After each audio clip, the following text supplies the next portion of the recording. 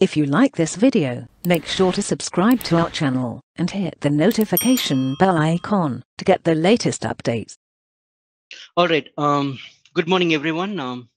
Okay, so we will just do the quick summary like we did yesterday.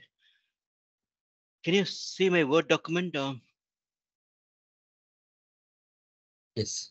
Yeah. So why is the distribution model required? Is it one way or both ways? So yeah, distribution model is required to distribute the deliveries, right? And also the manufacturing order. And it's one way from ECC to EWM. Do we still need a distribution model for embedded S/4HANA? Of course, it has a separate instance. So we got to maintain the distribution model regardless of embedded or decentral. So name the main BAPIs, delivery save replica and delivery changes. These are the BAPIs flowing from ECC to EWM. Which technology or interface is used to communicate between the systems? QRFC, right? And you can call it BAPI, the QRFCs, and the master data going through iDocs, and we didn't touch the topic anyways. So master data, keep in mind, it's just iDocs or the DRF, data replication framework, but transactional data through QRFC. Which are the transactional data that are transferred to EWM? At the end of the day, we have deliveries, whether you call them inbound, outbound, or posting chain deliveries, or all are deliveries only. Can we delay? Yeah, we can delay it, and then the background job will run, and it will look at the incompletion controls or the routines, and then if it's appropriate, then it will distribute it. What is the significance of delivery split to avoid a mixed bag scenario? A mixed bag is possible in a sales order or a purchase order, but not in delivery. Or changes possible? Yes, changes are possible for IBD and OBD. OBD only if you're a S4HANA customer, but IBD it's by default available. OBD, it was just introduced in 9.0 or something 4 years back, I think, for e-commerce customer especially. What is the purpose of business system and group that we know in the complex landscape directory? Each system should know where to communicate back, especially the EWM system should know where it has to communicate the GR and GA messages. So what are the additional handshakes happening from EWM to ECC? Anyone? We know the forward communication, the delivery save replica and delivery changes, but what is the return communication from EWM to ECC? Pick confirmation, pack confirmation. Pick confirmation, pack confirmation. Yeah, okay. PPF for GI. Yeah, GR and GA, correct. Certificates issue messages. Pick confirmation also, I think we can communicate. Yeah. GR, GA, the delivery changes, the batch split, and and the without reference to the delivery, right, which is called the direct outbound deliveries, meaning the deliveries are initiated first in EWM and then replicated back. Those deliveries are also communicated. As well, physical inventory, stock reconciliation. Yeah, all the material postings, direct postings for the Okay. non-delivery interface, so-called non-delivery interface. Yeah, and also keep in mind EWM can initiate the PO and STO creation as well. Okay. Many things are happening from EWM to ECC. Where we can see the failed queues, I am not sure. It's displayed in the inbound because while taking off, it's not a big deal. Landing is a problematic one, especially if the runway is a short runway. So here, SM59, right? SM59, SM59, we can do that queue clearance. SMQ2. Okay. SMQ2. Yeah. SM59 maybe for the regular RFC, and QRFC is SMQ2 maybe. How the return communication happens from EWM to ECC, thanks to the the PPF directly calling the system through the business system, which is there in the delivery document. Are there any other interface for communication other than QRFC and SIF? Yeah, we have many things: web services, the WCU interface, the Telegram interface, and iDocs. Yeah. Okay, so that's where we stopped. And a little bit we know about the CCK, and the prerequisite in the PO is the CCK. And the document controls, you're going to talk, it's quite dry topic, but Just follow me. After that, there is a much relief. I'd say these are interesting topics, the org elements. Today we'll try to cover the org elements, but let's quickly complete the document, nuances. So here, yesterday we did the vanilla demo for inbound, and then if you want, I can show you outbound, or we can keep it later. You want me to show the outbound now, or? Hmm? Yeah, I mean, that will be logical. Yeah, be logical. Yeah. So the outbound process, we know there are two documents. Ignore about, forget about this document, the ODR or the IDN. Let's not focus much. There are only two documents. We know the significance of both of them. Anyone? What is the main purpose of this final delivery? Hmm? That will communicate back with our core. Correct. That's our final. That is the one, but it is required for Splitting line items. splitting the delivery split, late outbound delivery split, not the early split, and also the invoice before GA, which issue.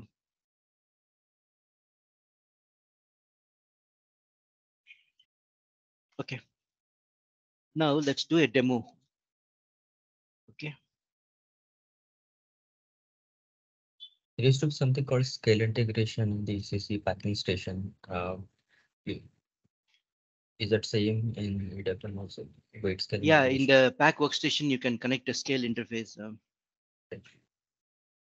Same like your HU past. We Okay. have one for Fiori and the other one for the regular backend transaction. Even you can connect to the parcel carriers, the XPS or whatever, the UPS and FedEx. Or POD, yeah. POD, the end of the day reconciliation and pushing the data and getting the pro number or the tracking number. And additional fields for the freight services, right? Next day shipment or those additional details, like yeah. Now let's see the stock if it is there. I think we'll have the stock. Yesterday we placed it, so I just directly go to I don't want to do sales order, but VL01 no. For most of the things I will do without reference delivery, but for some cases I will do sales order. So the delivery type is yellow without reference, and sales organization is 1000, 10 and 00, I guess. So 1710 only, sorry, 1710.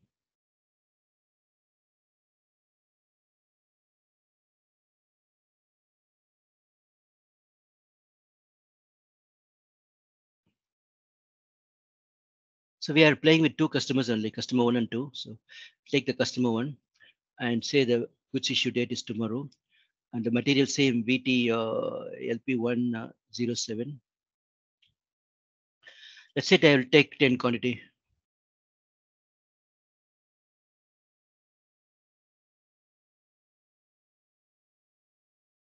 So it's coming to my location. Just check your warehouse number, E07, and save the delivery. So the ECC delivery is distributed, or the LE delivery is distributed 556, and now you can go to monitor SEWM mon outbound folder.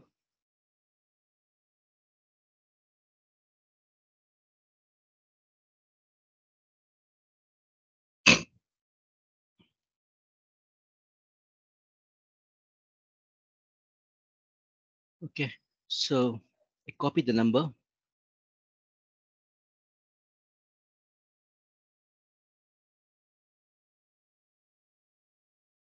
SKU, I mean, it's weird. You have to reference documents you want to see. So select this. Okay, the delivery landed. And as usual, right from here, you can just click on the hotspot, and then this is the ODO, the main document. And then the final delivery is not yet created. You see the number is not there. It will happen the moment you press the PGI. So I'm going to pick I'll show the delivery split also. So is it okay? You will not get overwhelmed, right? Or you want to see a vanilla demo? Yeah, no, that's fine. You can. Yes. I'm showing some complexities. Try to grasp as much as you can, and then practice them by watching the video, or you can do the simple thing, not a problem. If you are watching the complex one, little complex one, I wouldn't say like we are not complicating that much. Just watch the split thing. Even I don't know how to do the quantity split, but the HU split I can do, I think.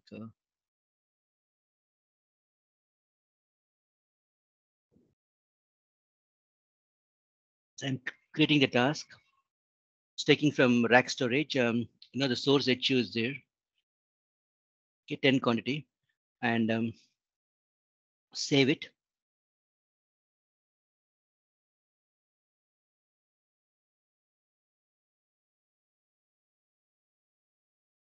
Okay, I can do two things actually. I can create partial quantity task only. So instead of confirming, I'll cancel the task.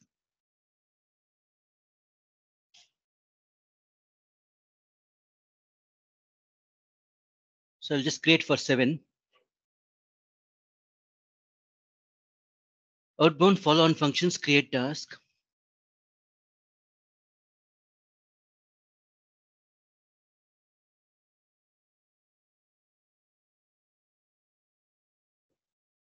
So I'm just creating it for 7 quantity.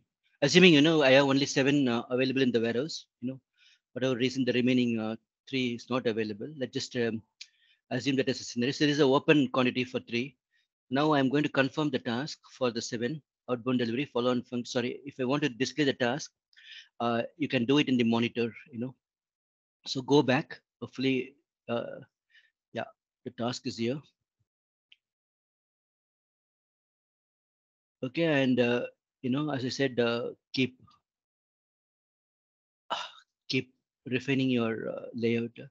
So the quantity is here. Okay, bring it. The material number and other things are not there. So product code, and then the stock alternate unit of measure, the base unit of measure, stock type. These are required. I don't know whether it will come. No, only one. Okay, so no problem. I'll do it later. Save this layout.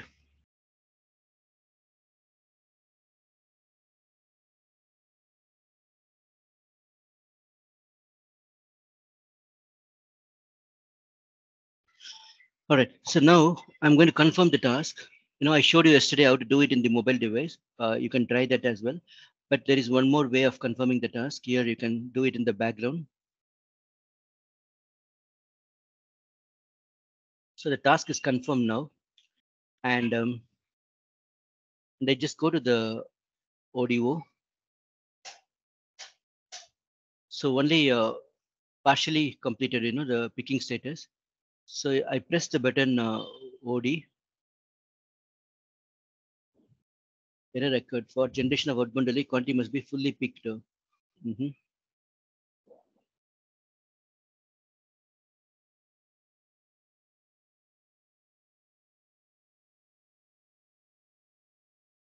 That's what I'm selling, right? If I have not having HU, I don't know how to split that one. Maybe there's a way out, but I'm not good in the system steps now.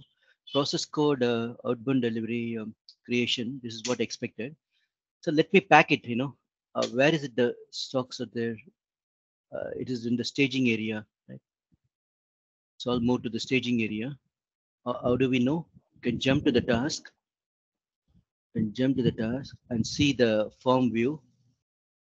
So it's at the staging area, and source HU, we have taken the quantity 7, but we don't have the HU at the destination. So I can pack it here, within the delivery, I can do the packing. As usual, you take the S4 STD pallet, the one packaging material we have for pallet. Okay, enter a bin, same bin, GI staging area bin. So I pack the 7.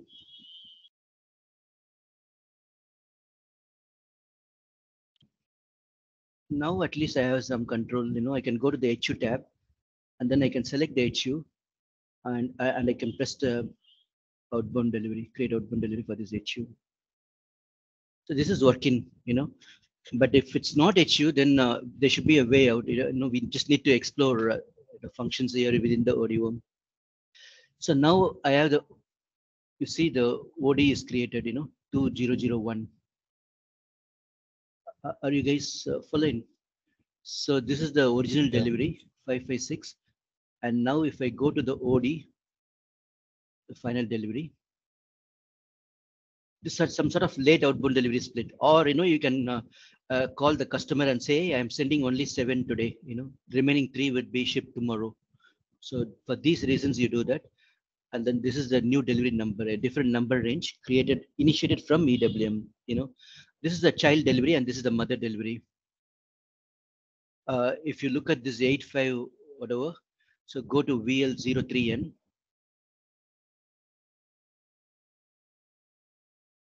So you see it's posted 7, still the GA is not posted because we just created the outbound delivery only. So I don't know whether it has the original reference or not. So it's not having the reference.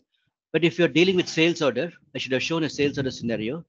Then all the delivery references would be in the sales order. It's very easy to track from the sales order.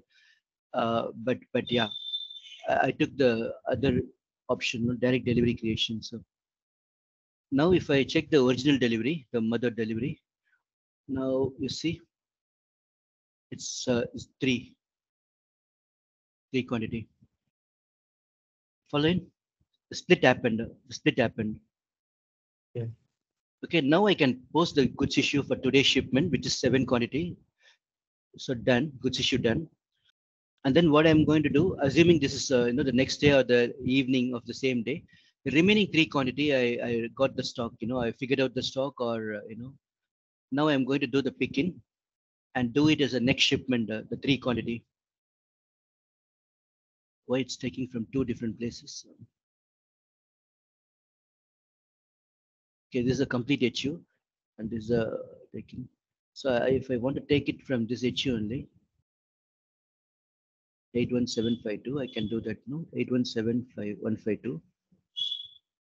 I don't want to take from 2 HU, either I can do it from 1 HU. So I just delete the system proposal. They go to default values. They give the source HU. Oh, I can't give the source HU. Okay, so stock and bin handling unit. So here I can give the HU number and know the bin. So this is my bin. Sorry.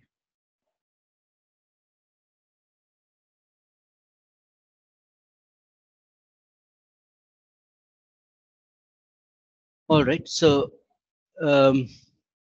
while creating the task itself, or confirming the task, we can give the peak HU, not a problem. So if I do it in the mobile device, I'll show it in the mobile device. So the confirmation, the WO has fallen in the outbound queue. So the outbound queue, I am qualified to work, So me as a resource operating with the forklift number 7, I'm qualified to work in the outbound queue. So I log in and then I go to outbound process and pick in. Pick system guided also I can do, but I'm not sure, there could be something in the pipeline. So I can go by the WO number, and I can just give the WO number, sorry, the WO number.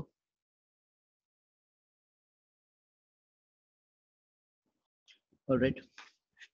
Now I can create a pick HU on the fly, meaning I can go to the backstation and I can scan the existing reusable tote, or I can generate a label also every time, both the options are there, S4, STD pallet, or cotton you can take, whatever, there are two materials only. So let's take a pallet, and if it's a reusable pallet, it will have a number, right? For example, PAL 0107, I'm just giving some number, external number, and then you can just enter. If it's an internal number, you can print it out, So these options are there. These are the ones which we talked about, there are 500 screens and, 150 plus navigations, transaction variants are there.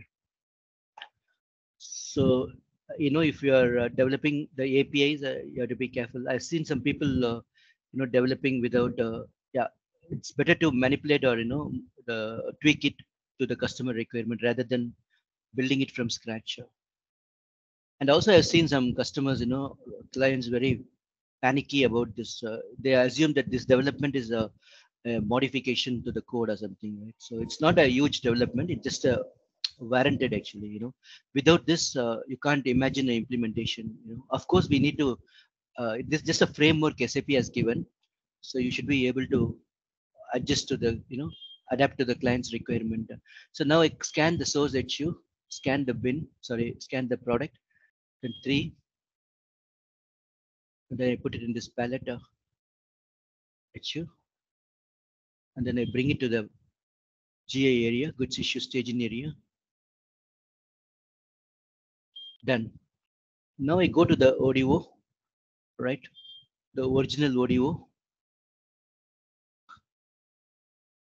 Yeah, this is the ODO number 3103. Now this item, you see only one split happened, for 7. Now if I press the PGI, automatically, the OD is created. I don't need to do explicit because, whatever left over, I am shipping it today, the 3 quantity. Any questions? Are you guys following? Could you have taken the mix issues also for week picking, like pre-existing, but having already some counts in that? Was it possible? Like I'm collecting everything into one mix pick issue. Yeah, you can do it. Only thing is, it would be in, yeah, if it's allowing the consolidation group mix, you can take it, not a problem. Yeah. You can keep loading them. Yeah. For example, you picked for delivery 1 and delivery 2, and it is with you only, somewhere. Then the third delivery landed. So you are picking for the third delivery, and you can reuse the same HU, so there is a leftover space there. So that's what your question. Yeah. I mean, that helps for the packing. One packing, I can combine multiple picks into one pack unit. Normally, you drop it at the pack workstation, and it's a headache of the packing operator. But you, as a picker, if you want to do that, yeah, it's also okay. Why do you want to keep the partial palette? Rather you keep it at the place, and somebody is there to consolidate them, or you leave it at the staging area, and then you can add, and people can consolidate them. But the option is there. I've seen some requirements also. Yeah, there's a MOA group, they asked for that kind of requirement. Yeah, it's possible. Now I just press the button PGI. And what will happen? Guess what? In ECC? PGM also might be invoice also probably. No, the mother is technically completed, meaning 556 is zeroed out. Oh, it's not happening. Why it's not happening? Q stuck. What? SMQ2. It's becoming more problem.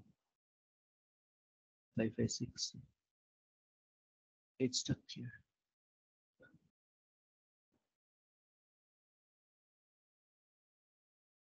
Okay, interval this year problem. All material documents. Okay, I just go to SNUM. What is the object? RF underscore billet. RF underscore change.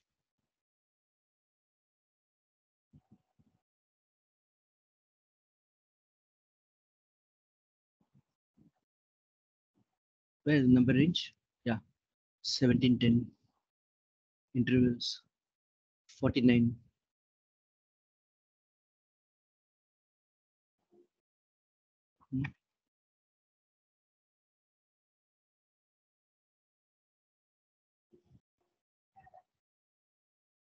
Yeah, 49. 49 we have 2022 earlier.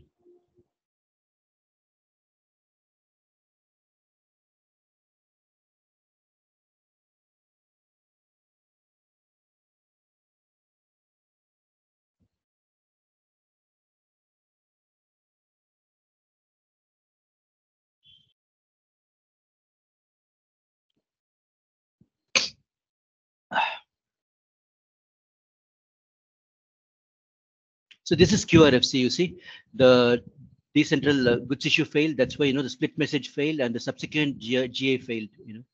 So this is QRFC.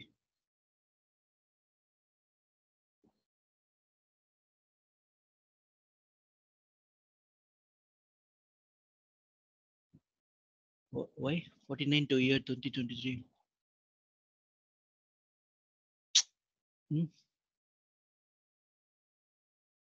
Interval 49 to year 2020 does not exist for 1710. Just now we maintained, right? 49. There's no way to search system. Just repeating.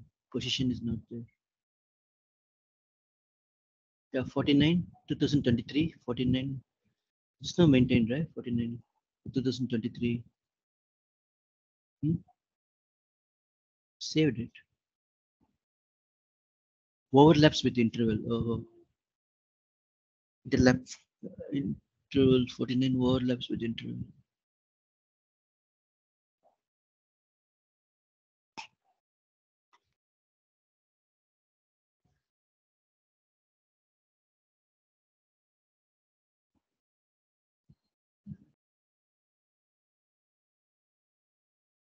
Saved or not? It's not saved. I don't see any entry, other entry than 23. Overlapping.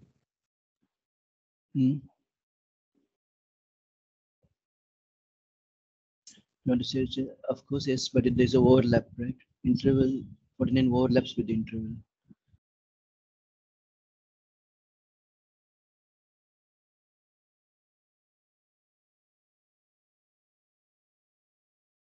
There must be other number range which is other number range, so we can introduce it's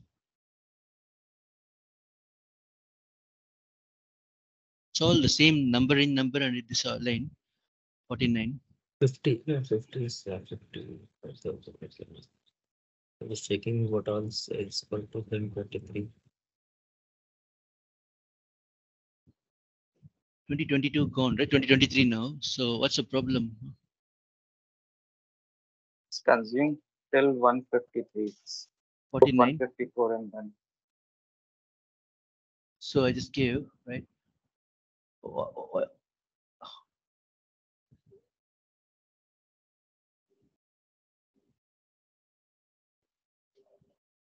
Even we can just give some different number, huh?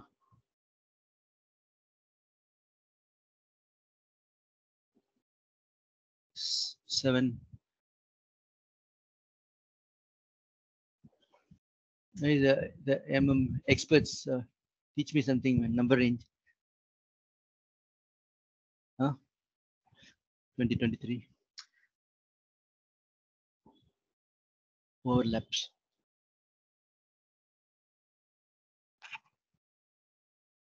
So shall we take a different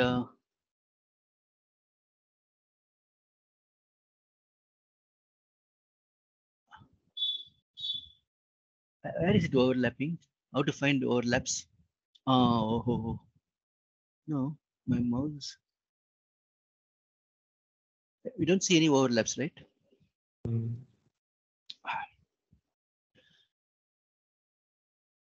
Okay, let's take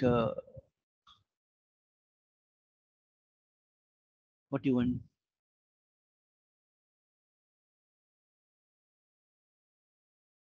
Uh, 41 also will be there, right?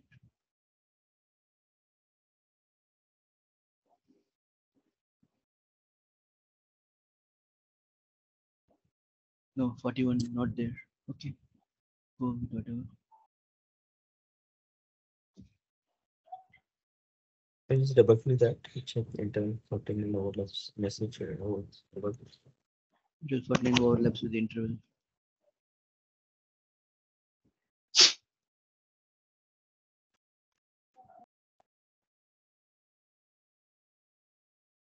Uh, 49 overlaps.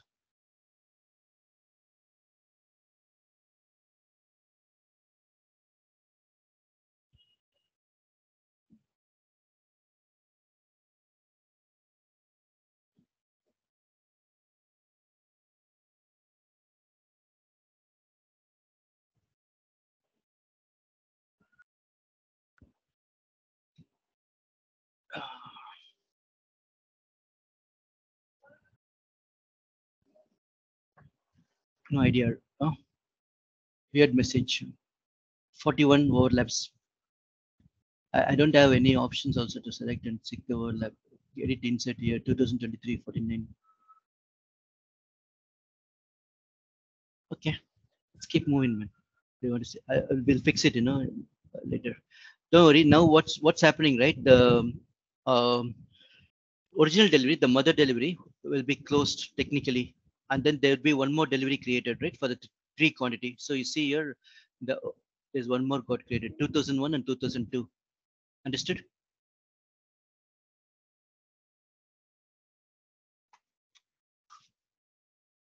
Okay, 3 and 7. Yeah, the reference document number, you see, it's just the original one is 556. Then we have two more deliveries created, ODs. Let's go to 2001. Yeah, 2001. And the reference document number is 8500170. And the other one is 1701. So two children are there. 556 resulted in two deliveries now. 556 will never be used. The moment you split the delivery, the original delivery will never be used. That's the bottom line. There's a partial GR concept, but there's no partial GA concept. The original delivery, once it is splitted, it would be closed technically when you do the final shipment, the pending shipment. Okay, so that's about the split delivery. And yeah, if you want to appreciate, then you have to see the goods issue, and reversal always happens from the final delivery. As you rightly said, this is the one communicating the PPF actions to the ECC system. And the reversal, you can't do it in BL09. So you got to do it here only, reverse GI. Clear? Rajan, I have one question. In PPT, you showed us that means after OBD creation, a wave manages there, right? So, but in this process, we have not heard any wave or something. So yeah, means, I just was checking the flow chart in IBD. It was not there, so that's why I didn't ask. But yeah, here you are showing, yeah, in PPT. In PPT, not here. Okay. So Yes. wave is optional. So wave is only required for a complex high throughput, high intensity, warehouses. Otherwise, simple warehouses, you can just work with the deliveries. You can schedule the background job PPF, for picking.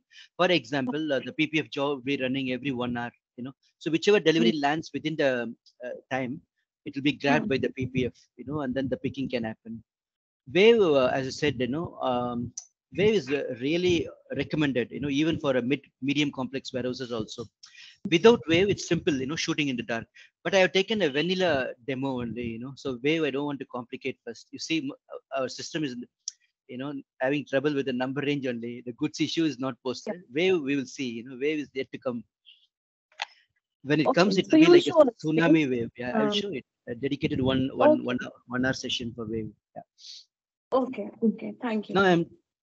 Now I'm just trying to explain the basics, the documents, trying to get a grip on the documents, the need for the second document, and what are the activities, by watching me, you could take some tips and tricks, and how to confirm the task multiple ways in the monitor, and then in the RFUI, and within the delivery.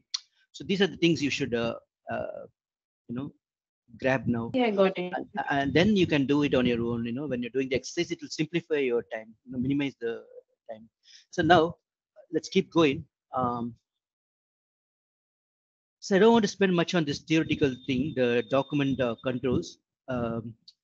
We talked about the system integration, and also now we have a good understanding of the different documents. Now we need to do the document mapping. So the ECC, either you say document type or delivery type, it's one and the same. When it comes to delivery, it is delivery type. For example, the PO or sales document, it is document type. But ideally, document or delivery type is one and the same, basically controlling the header. And then EWM also, we have document type and item type, because in any implementation, we shouldn't touch the standard one. For example, the SD consultants, they know, or the MM consultants, they know, they will not touch the EL or NB. They make Z and B or Y and B or whatever, right? The customer number range, Z series or Y series. So in EWM also, we have to make the custom document type. for a simple mundane reason of having a number range, different number range, or it could be complex things like, the status profile or incompletion control profile. So this is the ERP document type mapped to EWM document type. And there's something called code initiator, it is automatically, coming through the QRFC based on the business transaction you're doing. For example, if it's a repetitive manufacturing, production receiving, it will take INBM. If it's a EGR based thing, then it will take INBI, something like that. So it's a one-to-many relationship. Same like your reference moment type. What is the purpose of reference moment type? The WM moment types are connected to IM moment type via the reference moment type. No? So why do we need the reference moment type? One to multiple. Same reason, right? One to many, or many to one. Normally one to many, because there could be more WM moment types compared to the IM moment types. Similarly, there could be less ERP document types, but we need more EWM document types, or other way around. Similarly, we have to map the item categories also. Item categories or item type, one and the same. Okay, so ECC document type, ECC item category or item type, and EWM document type. And the differentiating factor is there. This is for STO scenarios and customer return scenarios. If you know the scenarios, then you should be able to appreciate the indicator. Otherwise, it's a bit tricky. You need to know the different logistics process to appreciate this field. Then the item type. Just to have a different item type for the catch weight product, there's one more indicator, for catch weight products. So bottom line is the item types are mapped, the document types are mapped, and why do we do this? Because in SAP every document is structured, header and item, and maybe sub items also, or schedule lines also. So the header is controlled by the document type, and item is controlled by the item type. Whether you call it delivery type or item category, it's all one and the same. The delivery type and document type are same, item type and item category are same. So I'm just showing an example of SD module screenshot. You see LF is the standard delivery. So what are the controls at the delivery type level? So these are the controls. Now, why do we copy LF and make it ZLF? The main simple reason is a number range, and more pertinent reason would be like the output procedure, which outputs are relevant, and partner procedure, text procedure, status profile, which status are relevant, and screen sequence, incompletion control, incompletion control text, which text has to be copied from the sales order or the quotation to the delivery. Partner procedures, which are the partners like sold to party, ship to party, freight forwarder, carrier. Reference document profile, what are the reference documents should be shown. So all these are the controls, basically for which we have the Z document type or Y document type and Y item type. Item type for item level control and document type for other controls. But you might have noticed, the J is common. Here the item category also has J, that is called document category. So wherever it is saying category, you will not modify them, because the SAP programming logics are written based on the categories. So you don't touch it normally, you have to be crazy if you're touching that, or if you're really, super smart, then you'll touch the document category. So otherwise, normally we settle at the document type and item type or item category. And, the common denominator is the document category. Is this clear? This is not a EWM thing. This is a ECC SD. Anything you want to add, Bipin? No, I mean, ECC is clear, but for EWM, you said that we have similar things in EWM also to control. No, did I miss something, or you want to add something to finish the ECC properly? No, this is okay. This is okay. Okay. So now in EWM, forget about this top one. We don't care about the notification, the ODR, the request. These are all gone topics, because we are connecting to the SAP core, or we are working on S4HANA implementations only. So this doesn't matter really. If you are a 3PL, then we have to bother about these things.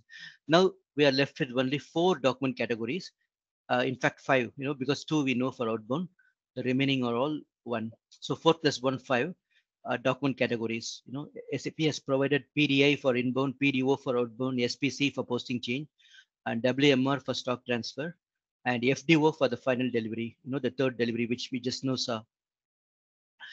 And then, as I said, in any implementation, we don't use the standard document type INB or OUTB. So we make ZANB or ZNB or ZOTB, and we tag it with the document category and then derive the uniqueness. Whatever custom requirements, like, we call them profiles in EWM, not the procedures. If you see the SD, they call them procedures. These are the procedures you see: incompletion, partner, procedure, text procedure. But here we call them profile. So these are the same profiles. Typically we create a custom document type to make some fields, mandatory, or to make some fields mandatory using the incompletion check. If the field is not populated, the delivery will be in the block status, or the subsequent posting will not happen. So I'm just showing some screenshot of the inbound delivery, or this is the reference document category profile, where you are saying which documents I want to show.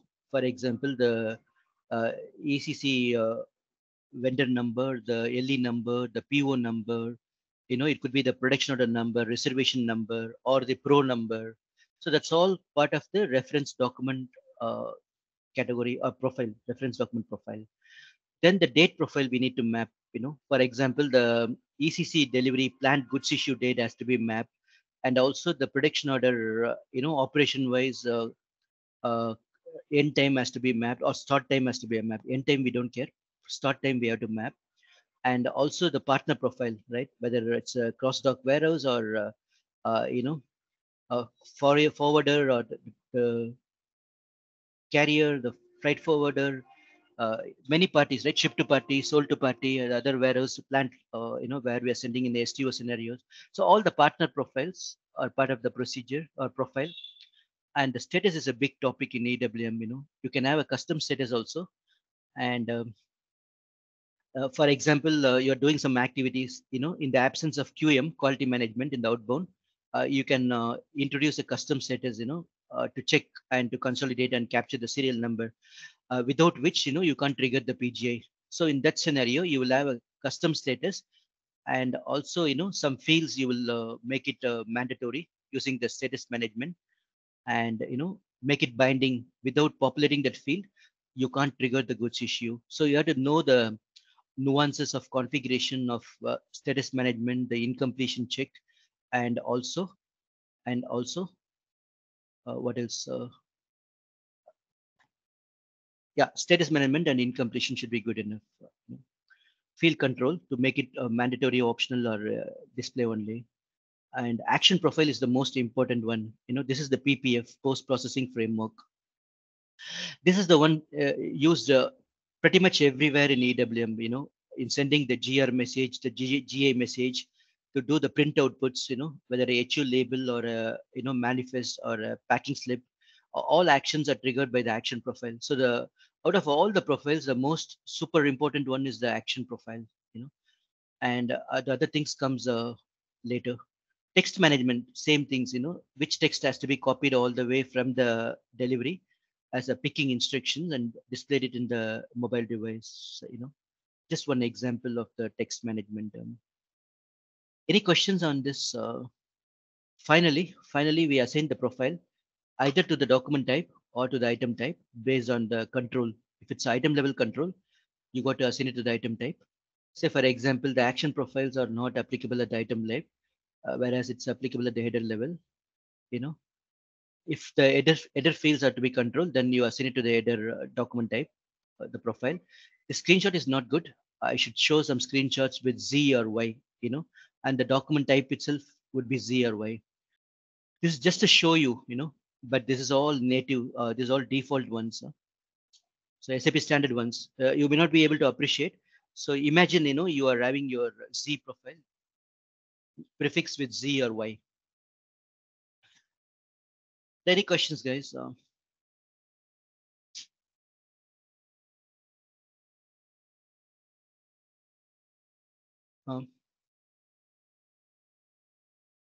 So very general question. I mean, other than just changing it to Z, did you find any need to actually customize a lot, or this out of box EWM configurations are good enough for a lot of customers?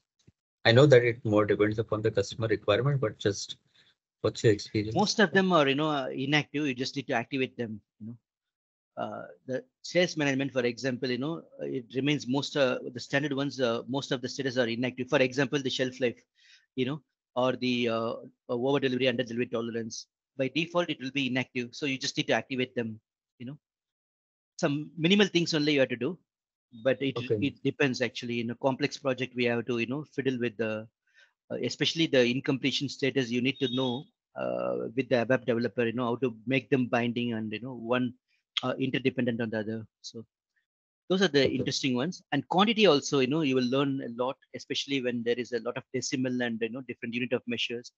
That projects would be a real nightmare. That's where you learn the quantity offsetting profile, all the quantity calculations. Yeah. But otherwise, remaining things are straightforward. The status and incompletion, how to bind them, how to interconnect them, and quantity is a big topic altogether. Every project you will face, especially with the different SKUs, different unit of measures, and the rounding residuals. That's where the complexities are there. Otherwise, other profiles are straightforward. The PPF, there is a cookbook. If you read the cookbook, in fact, two cookbooks or playbooks are there. 60-70 page, something like that. If you go through them, then you are the master in PPF. At least the action profile, you as a functional consultant, you should know it to work with the developer. Okay. Since SAP has stopped development for WM for more than a decade now, I see that a lot of customizations getting built in the standard WM, including the mobile data entry. But you think that in EWM, that's not the case, right? I mean, the extent of the customizations, the objects will be far, far lesser. Far lesser, there are three broad categories, or four maybe, I don't know. But one is the bodies, right? The bodies, there's no escaping. You have to implement a body. The second one is the dialogue, the RFUI dialogue. Whether you use a mobile GUI or the ITS, you got to tweak the dialogue, the user dialogue, the user interaction. There's no escaping. So you should know have the developers, strong developers with expertise in the PAA, PBO modules, all the nuances, the logical transactions, blah blah blah. And then bodies, they should be able to do it. The third aspect is how to configure the monitor flexibly, and the one which we just now talked about, the profiles, right? The profile showing the additional screens, fields, in the monitor and in the delivery. The EW, they say, if custom fields needs to be added to the delivery header or delivery item, those things are now simplified now, but still, these are the activities typically in a project required, additional fields in the product master and in the documents and monitor customization, RF dialogue and bodies. Okay. So you think that other than the pure functional skills, it's a little more of a technical debug skill and maybe some on the BRF plus kind of skills will help, right? Or do you think that more of a pure function only seen in EWM? BRF, why BRF is coming here? I saw that BRF plus also is used for some strategy. BRF plus is used only for labor management, the mathematical equation expressions and other things. If you are not working in a LM project, then no worries about the BRF. Yeah. I used to debug, but I forgot totally now. There's no need for debugging. You get a good developer, and you sit with him for a couple of hours, and then done with the job. Yeah, but I've seen, say, many consultants. They learned the logic, business logic through debugging only. That's a different approach altogether. Yeah. Okay, there are some special things like the ECC based on the header item level. You can determine the item types also. Similarly, there are some special procedures like EGR or kit to stock, or there could be some other scenarios also.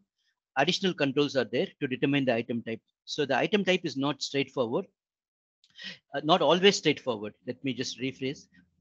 If it's straightforward, then you are the mapping year, direct mapping year. The one directly coming from ECC is map to the item type in EWM, not a problem. There are some special scenarios where some additional attributes will play a role in determining the item type. In that case, there's one more configuration to determine the item type based on hierarchy and based on the higher level time, based on the predecessor item.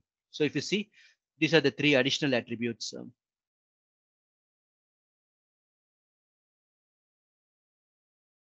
All right. So I just shown one simple example. For example, there's something called order reduction. If the sales order quantity is reduced, the EWM will respond to the changed order quantity. Even after picking also, the pack workstation guy can respond to the reduced quantities, So this is called order reduction, not to be confused with the delivery change, So order reduction is a functionality where the sales order can be changed, basically quantity reduced at any point in the warehouse operation, So in that case, what we are doing, the status profile of the SAP standard, this order reduction is inactive, we need to make it active. Simple. It will be checked in the standard. You need to uncheck it. Okay, and then the quantity offsetting profile. There are two fields are there. Quantity reduction and cancel. So these two are inactive. You just need to make it active. These are the simple things. You as a functional consultant would be doing. I would say 40 to 50% of the projects. This is the work we have to do. And remaining 50% of the project, there could be more complexities, like we have to play with the aggregated status, transient status, and everything. But it's a bit tricky. Status profile is also complicated, and quantity offsetting is also complicated. These two are really complicated ones. Rest all are pretty straightforward. Any questions on the document controls, item controls? Conceptually, you guys are clear, right? Why there is a need for Z document type? There are n number of reasons in the project, right? A simple reason is a number range, or it could be status profile, field control, incompletion.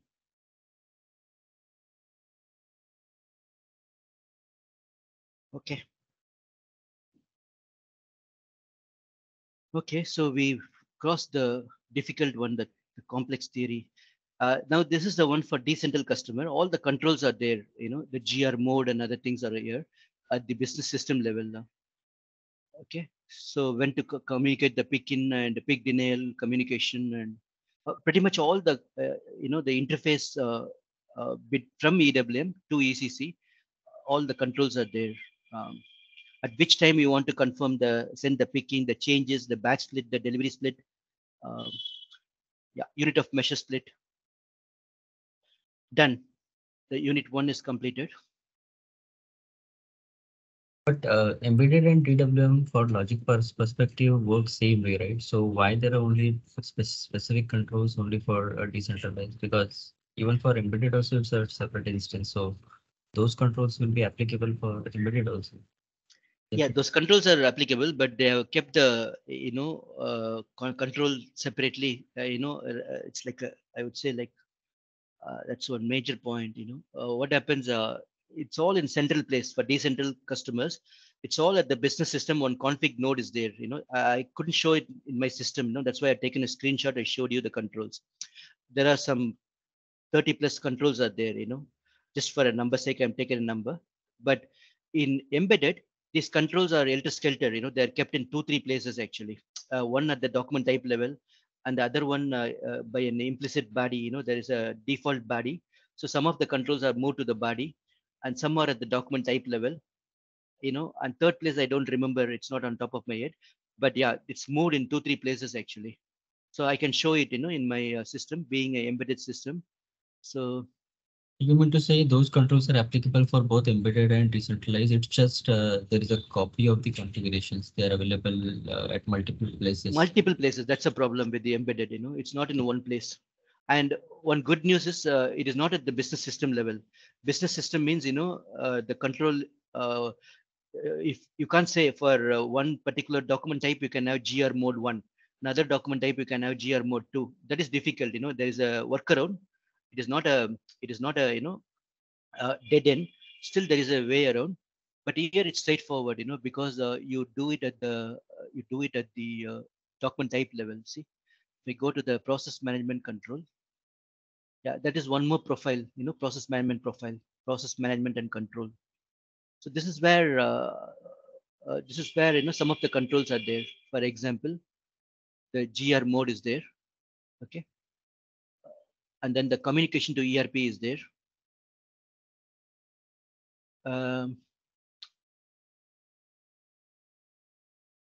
Most of the things are in the body, so you need to do something, custom development if you want to, make it a warehouse specific or plant specific. In that case, you need to do something. Otherwise, if you want to do uh, override. For example, if I make any changes here, you know um, if I make any changes here, at least it will show me which is standard and which is the one which you touched by color code. It's a smart configuration. See here, whatever I change from the SAP standard, it will show as a red color. These are the things we know that we have modified. So if you take this one, nothing great about it. Batch controls are there, and then the inbound delivery controls are here, and outbound delivery controls are there. And this is a non-delivery interface. The direct posting like scrapping or the goods issue posting or physical inventory things are here. And then these are the general one. The goods receipt mode is here, and the vendor, if he is providing duplicate ASN, whether to block it or not, or other things. But if you look at the control here, I think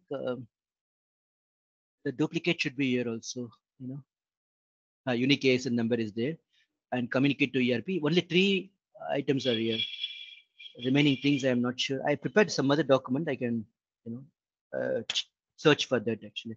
But just keep in mind, in decentral, it's all in one place. But the only drawback is we need to know how to make it for individual document type, being at the global control business system level. If you want finer control, you need to do some development. On the other hand, the embedded, it's in multiple places. It's a good question you raised, Bipin, at the right time. Makes sense? Yeah, I mean, unless we have hands-on, we can really compare that what is where. I mean, this looks to be quite clumsy, if not complex, but yeah. Quite clumsy. It's there here and there, but it's a good news actually. So if it's all in one place, also it's easy for everyone. So they kept it. I don't know why they're doing it. See, if I go to the EWM decentral, I don't think I can access it. Where is the that node itself will not be there. ERP integration. So if I go to this one, no ERP integration to decentral, I don't think I can access this. It says that there's no business for you.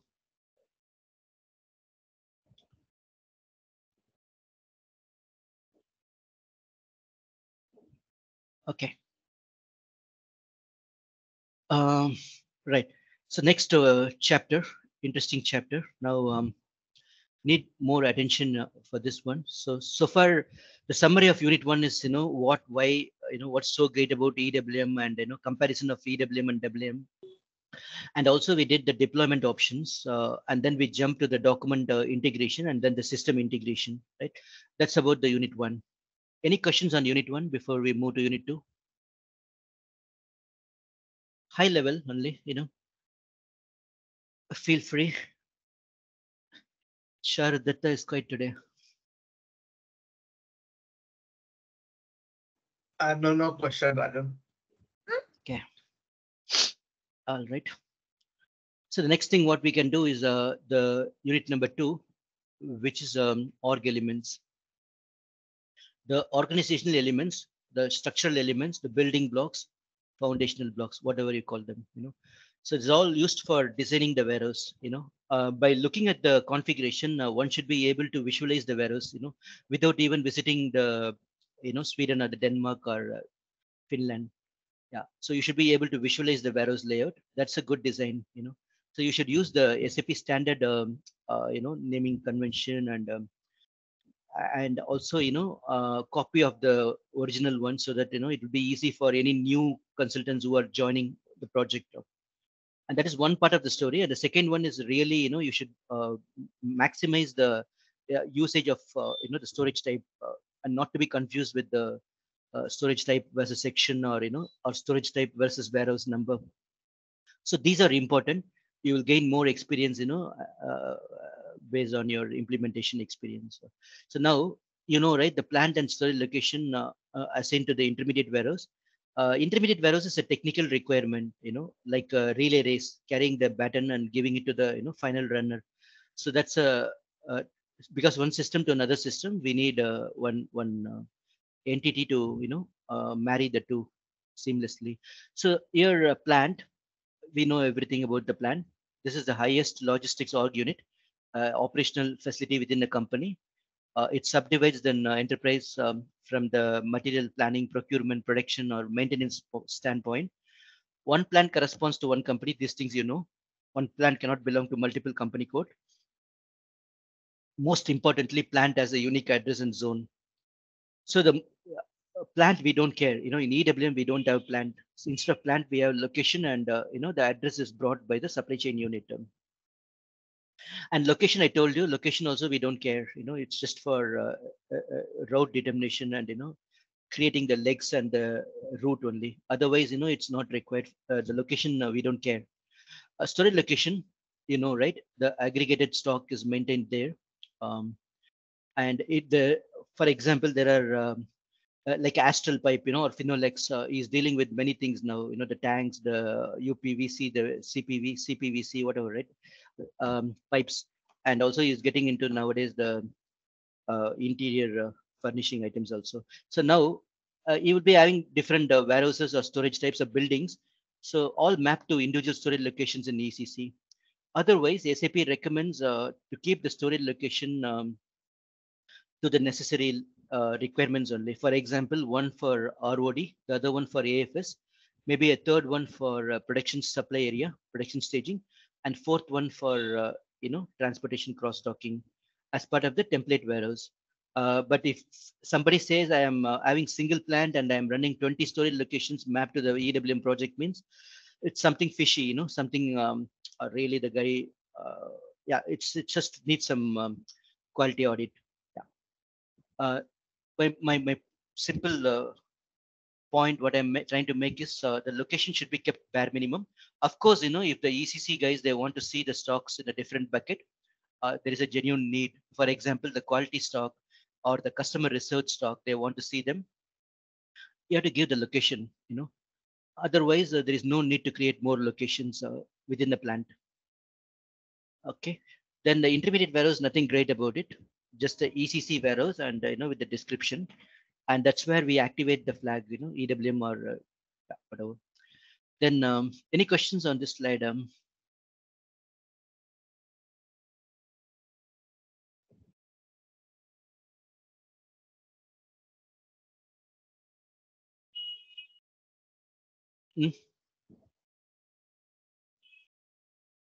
Oh, fine. All fine. All right. Now, there are multiple options we know, right? Multi-plant single warehouse.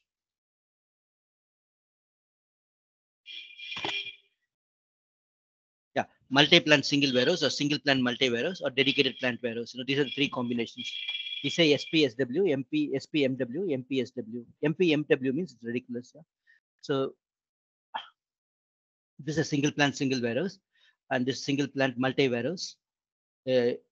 Huge plant, catered by multiple warehouses, or a huge warehouse catering to multiple plants, and it's other way, right? Multi-plant single warehouse, and then this is a simple one, dedicated plant warehouse, the first one.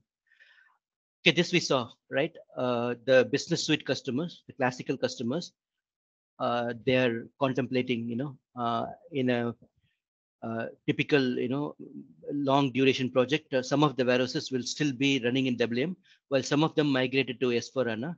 Some still in the classical world, that's where they are migrating to S4HANA. Maybe one or two warehouses already implemented S4HANA, and some are in lean WM, some are in IM, some could be in DWM as well, and some are managed by 3PL or the automated systems or whatever. And this slide we talked about on the other day. The WM and customers are pushed to the corner. Now either they can take the stockroom management and not to bother SAP, or they can take the basic license of embedded or the advanced license of embedded, or if they are already a classical customer, so they will use the migration tools. These guys also have the migration tools, the WM guys also. And the classical guys also have migration path to move to S4HANA seamlessly. So normally they are expected to move to S4HANA decentral, but also I told you nowadays, the recent release, there is a migration path available to move to embedded as well, advanced normally. Any questions on this slide?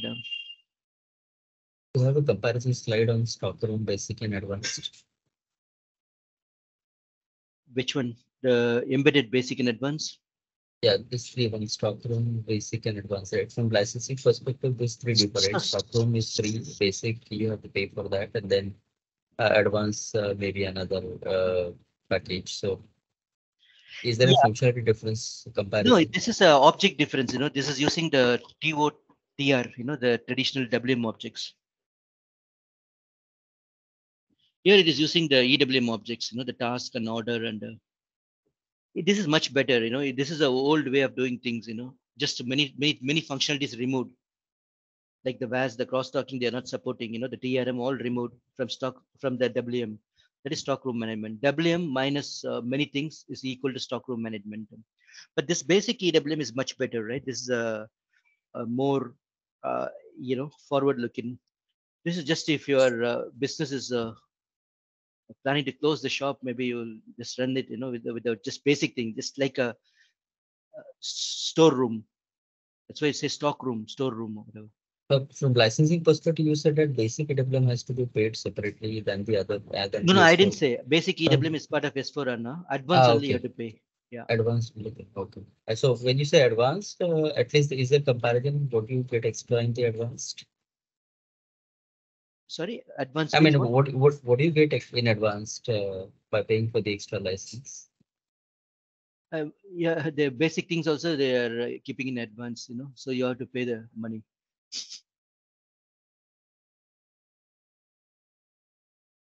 Some basic things like wave management also is in advance. I can't imagine. This is a old slide. Maybe it's see the basic is very basic. Inbound processing, outbound processing, internal processing, physical inventory, reporting. That's it. But where is kitting? Where is wave management? Cross docking. Where is building? Deco, slotting, multi-step things also they are talking here. I don't think. Did you see a lot of use cases of material flow system, yard management, labor management, and cross-docking? Because I know that they were existing in ECC also to some extent, but I never found any customer use cases for those. Oh, no. Cross-docking is very common. Cross-docking and kitting and the vast activities are very common. But the yard management, the yard logistics also nowadays, very popular. Forget about the yard management. Yard logistics itself, people are implementing, the Dubai container yard, or, even the Singapore, all the container terminals, all the complex container things, yard logistics is getting implemented.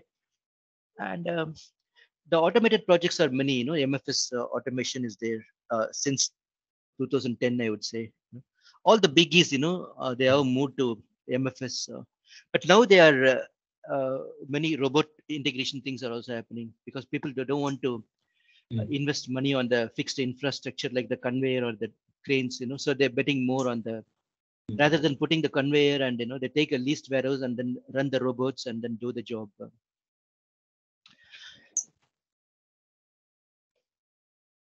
Even the drones. Even the drones are yet to. I don't know. Drones is just for moving from one end of the Amazon warehouse to another end of the Amazon warehouse. But otherwise, drones are. Some people are crazy. They talk about the physical inventory by sending a drone and taking the picture and decoding the picture and blah blah blah. Yeah. Anyways, all good news. So now this is a product process flow. You could see typical warehouse. This is a warehouse. So for freshers or starters, like you see, this is a door, and then there's a TU, transportation unit, dock to the door. Okay, and then we do the unloading. This is a staging area where we do the many things, visual inspection, sorting them, maybe applying some label or doing some activities also here. If there is no dedicated work center, then you will do it here. Or if there are dedicated work centers, then you do it on the table. And then you do the put away. So this is the put away. All the good to go pallets are taken by the forklift and then they do the put away. put away in this rack storage. This may be assumed as a receiving from production. The adjacent facility may be a production warehouse, and then you receive the finished goods on the conveyor, and then this could be a sensor, detecting the ID point. That's called ID point. So the ID point is detecting the the shape, the size, the projections, and before giving it to the crane. If it's not properly checked, then there could be potential accident. So we need to use the sensor to detect all the things, and the handshake happen, taken to put away. If the problems detected, then it will be returned back to production for rework. Here you pick the things and then put it on the conveyor, and then it comes and then gets dropped to different route, or different other ways of consolidation. And these guys are the ones consolidating them and then moving it to the staging area, goods issue staging area, and this is GR staging area. So directly, if we are moving something, that is called cross docking, and load it, goods issue it. Outbound, simple: pick, pack, stage, load.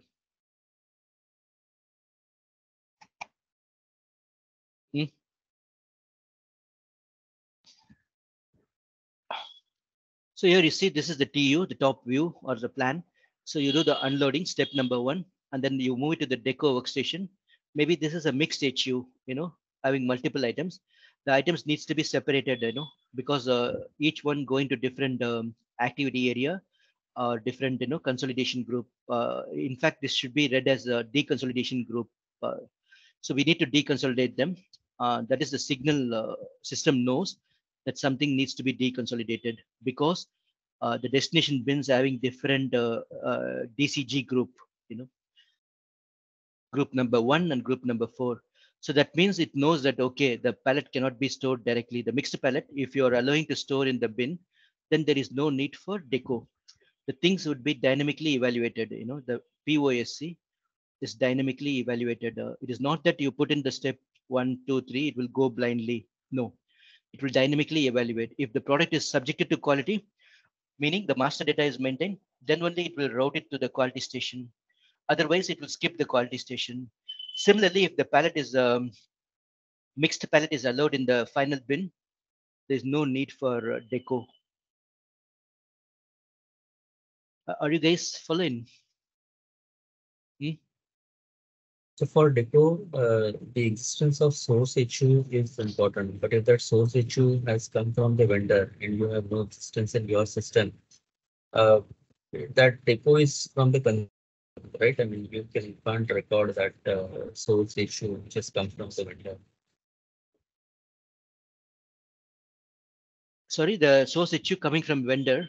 I'm saying that deco step looks it's optional, right? Because if it has come from your other stock, like a stock replenishment or the STO order from production, then it is fine. Then it is within your system.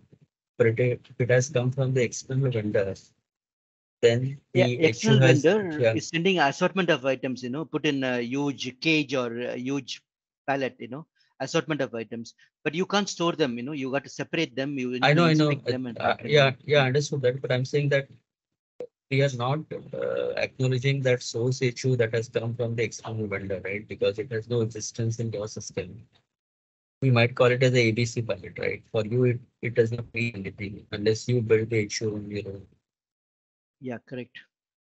It is just a ABC shared in the ASN, or it could be like there's some concept called material unknown, so we have something collective HU, or there's a concept actually, I would explain that.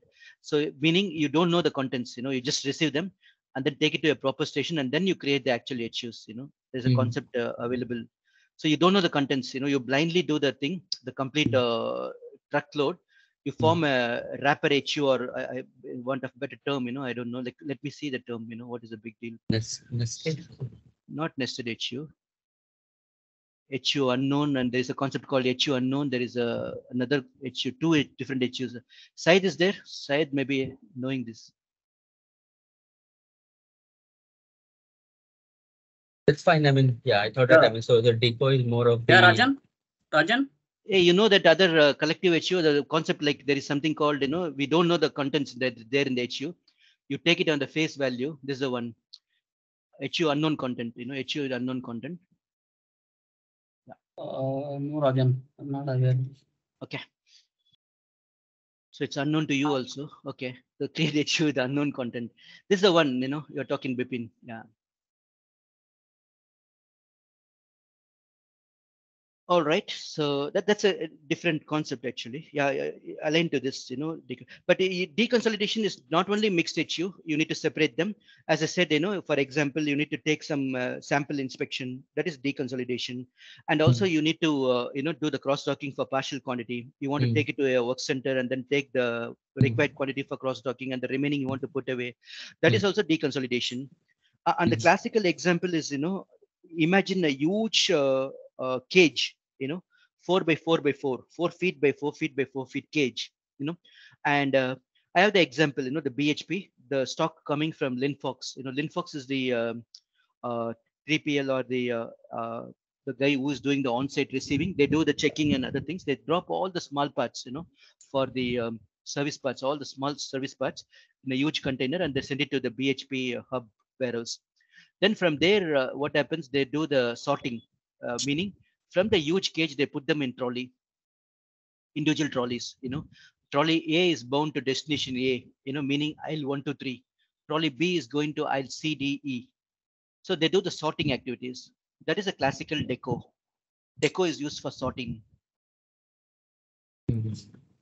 So deco, I can talk about 7 or 8 scenarios. Deco is without deco, we are handicapped. All are big areas, man. Deco, quality inspection, VAS, all three are major areas by itself. VAS is a huge one. Deco is also, many people think that only deco means a mixed HU scenario only. They can't come out other than that scenario actually. Yeah. Now, okay, it's 10:25. Let's take a break before getting into the EWM org elements. Let's take a break for 10 minutes. On 10:35, we'll start, for the EWM org elements. Yeah.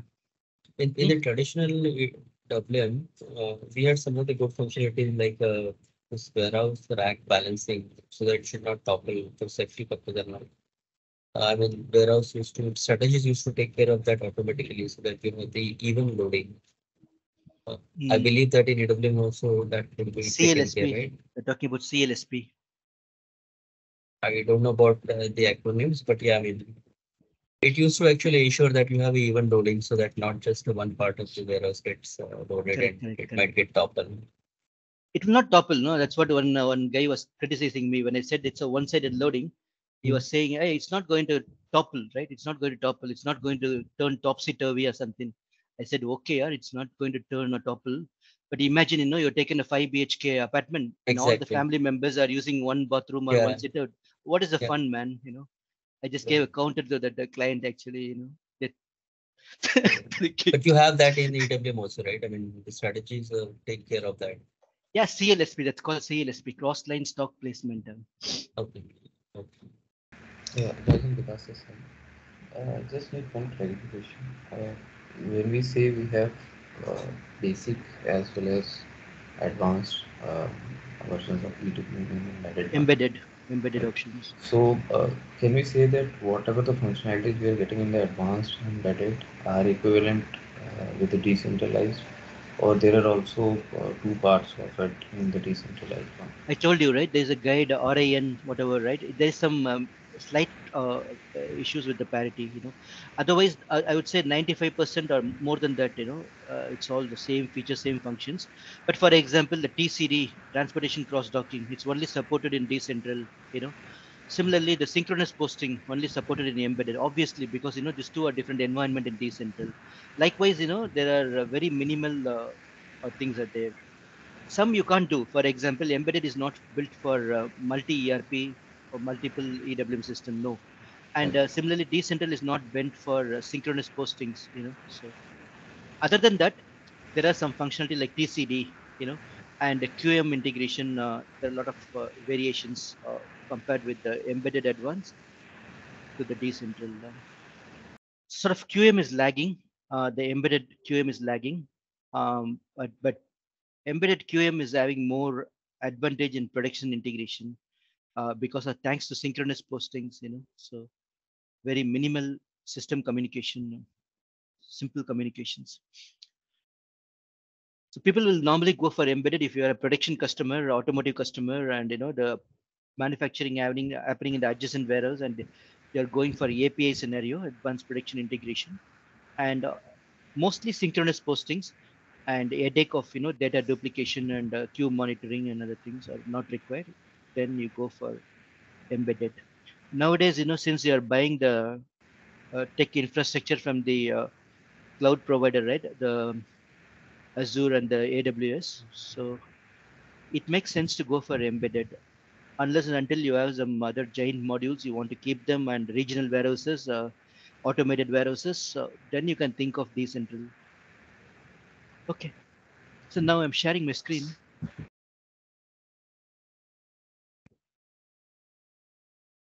So before talking about theory too much, I don't want to do too much overload. So now I just go to the exercise. So you guys managed to get the GUI logon pad, or it'll take time? Because I checked with my guy, it will be provided, this either today or tomorrow. I'm not sure. So what happened in your case? You have initiated the SAP GUI request, or?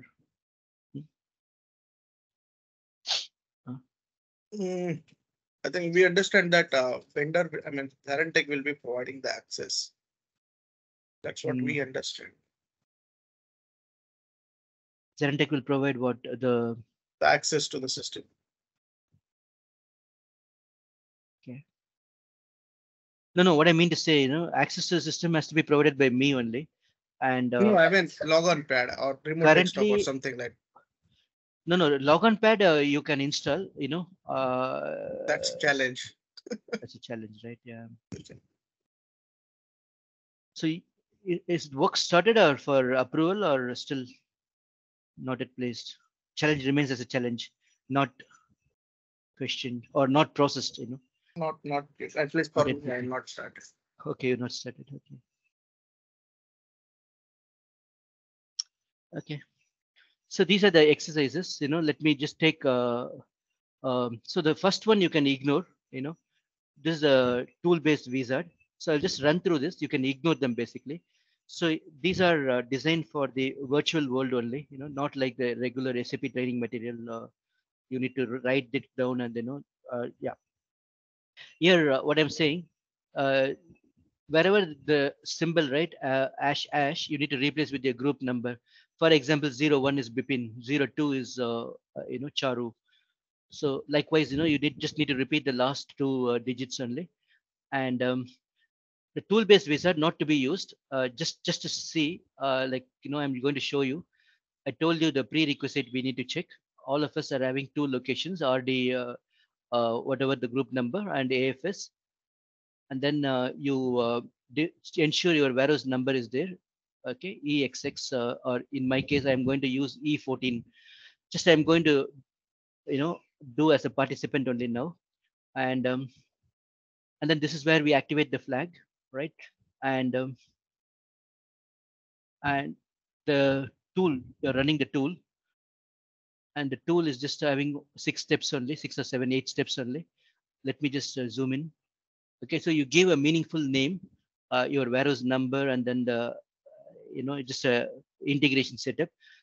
And then here we select the, this is the ECC logical system, and this is the EWM dummy system. So the step number 2, you are selecting the system. I told you even for embedded, we need a dummy logical system. So this is the dummy logical system for EWM. See, non-exist dummy. And this is the ECC one. That is step number 2. Step number 3 is you are selecting the advanced function or the basic one. So we have advanced license. So we select the extended functions. And then here we marry the intermediate warehouse to the main warehouse, right? EW01 and E01 in your case, in Bipin's case. Okay, warehouse definitions. And then here the 4th step is org unit. SAP comes out with the standard naming convention for the supply chain unit. If you want, you can change it, SCU dash if you want, not underscore, you can do it. That's a step number 4 for creating the supply chain unit and or assignment of supply chain unit. The supply chain unit, some prerequisites are there, in order to run the tool, you need to have some entries, like for example, you have to create the intermediate warehouse and finally you do the stock type mapping. For 2 locations, we need to map the stock types. SAP traditionally go with the even odd concept, the even number for ROD and odd numbers for the second location, AFS location. But I would recommend, for example, F1 series for ROD and the 2 series for the other AFS location, and maybe 3 series for one more location like the production supply area. Yeah, likewise, if you have some 5 locations, storage locations, then you can have F1, F2, F3, F4, F5 within the plant only. But if the plant is different, then obviously, you can repeat the same stock type. So don't worry about the stock type. As of now, you know that there are 4 stock types, right? Global stock type, unrestricted, quality, blocked, customer return.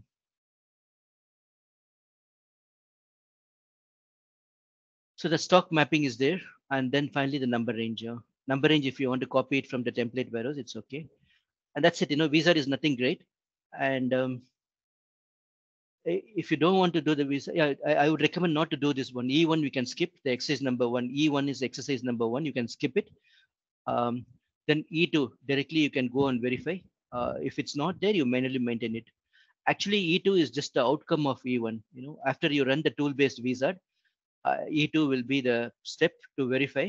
But in your case, since you're not running E1, because E1 needs a NetViewer business client and other thing. But anyway, tool-based wizard is for the, it's better to go in a direct mode and then do it, check and do it if not maintained. So first thing, you're checking the EWM warehouse number. Your number is there or not, EW0102 all the way to 13. And then here there are some procedures copied at the warehouse number level. And the assignment of intermediate warehouse to the main warehouse, assignment of intermediate warehouse to the main warehouse.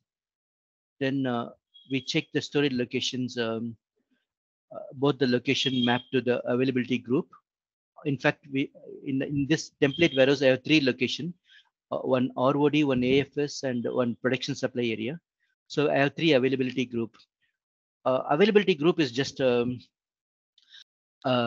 intermediate entity, same like your material type linked to the valuation class through what?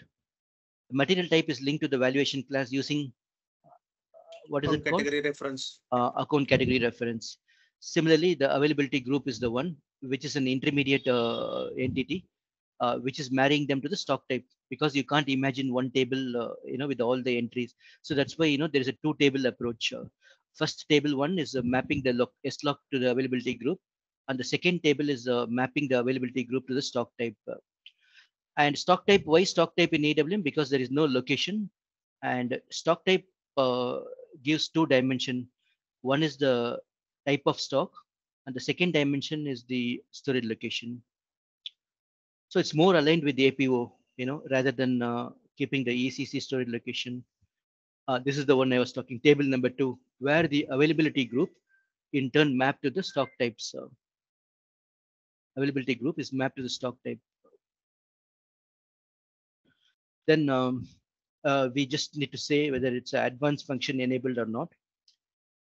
And finally, the SCU, supply chain unit, in the index screen. Wherever the index screen, you could see the yellow folders, the easy access screen or the index screen. And if it's not mentioned, that means IMG configuration. Then finally, we marry the warehouse to the supply chain unit. It's a 1-to-1 assignment. That is exercise number 2. Okay. Exercise number 3, we know the delivery prerequisite. Yeah? So the delivery prerequisite we know, right? You generate the model, distribution model. You go to this IMG node and generate the distribution model for your intermediate warehouse by giving the logical dummy system, dummy EWM system. Then you should have all these BAPIs. And if you want to verify them, you can go to BD64 and then verify your warehouse is added or not, you know. And then split criteria by warehouse number. This is the one to avoid a mixed bag scenario. Uh, anyway, for the delivery type, we have already maintained. Just for your warehouse, you need to activate it, and then, and finally, the confirmation control key. So that completes exercise number 3. And from 4 onwards, first we'll complete the 2 and 3. You know, I'm going to run parallelly. Let me take E14 warehouse. I've allocated up to, you know, EW0 or EW13. So now I'll take EW14 and I will try to do that.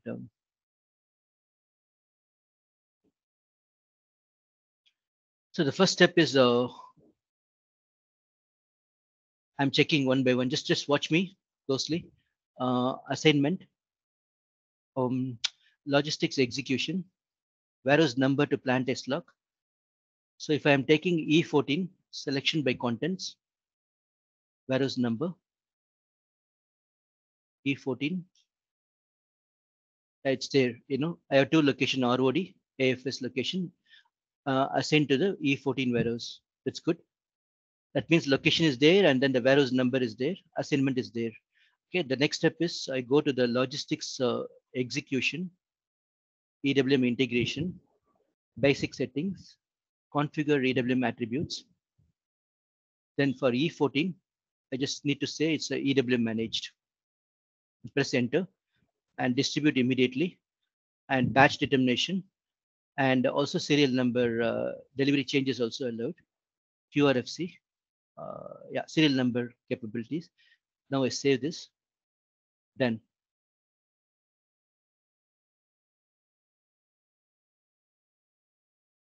okay, the next one is I go to generate the distribution model. You know, so distribution model. I just put E14, and I give the dummy system. So don't change the logical system. This is your dummy logical EWM system, and this is your ECC system. These two are not used. These two are not used. So I take the dummy one, EWM1, and I told you for a given landscape, we can have only one model active. You know, we cannot have 2 models. So there's only one model available, EWM. And if you want to check the entries, you can check whether it's there or not. It says no entries there maintained. So if you want to create the entries, you can create the entries. Normally, this is a cutover activity. So you will not have access to this production node. So you will not be doing it. You know, maybe in the test environment or quality environment, you can do this, but not in the production environment. In the production environment, I'm doing it in the test environment. So it's okay. All the BAPIs are there. So you just activate them. But in a production environment, you will have the transaction code access to BD64. So you go there and go in change mode. And so here you can go one by one and insert your warehouse number. You know, this is already inserted now, 14. In a production, if you want to do this activity, then you just click on this and then insert a row and then add the warehouse number. You have to do one by one for each BAPI. Are you guys following? Yeah, Rajan. Yeah. Okay.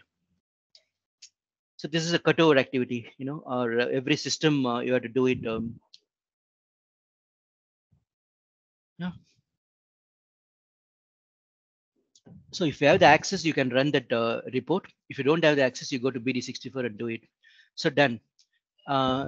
What other steps I have to do? E2 I verified and E3 delivery prerequisite. So the delivery split I have to enable. So the delivery split is here. Go to SPRO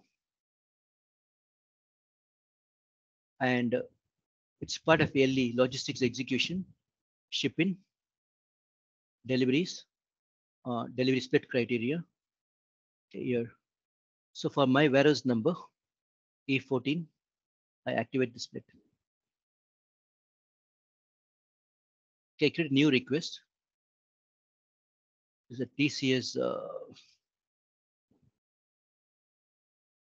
May 2023 batch. So last time it's June 2022. via ZaranTech. Yeah. Okay. So this is a May 23 batch. Yeah. Okay. Save it. Done. Next thing is anyway the delivery type it's there. Normally we use EL for inbound and LO or LF for outbound. Yeah. All are active. So okay. No worries. The next thing is if confirmation control key we want to be defaulted, so the better you do it here. So I just copy the RD whatever 07 and I just do it for my warehouse RD14. Done. So easy one, right? The exercise number 2 and 3 are sort of LKG exercises only.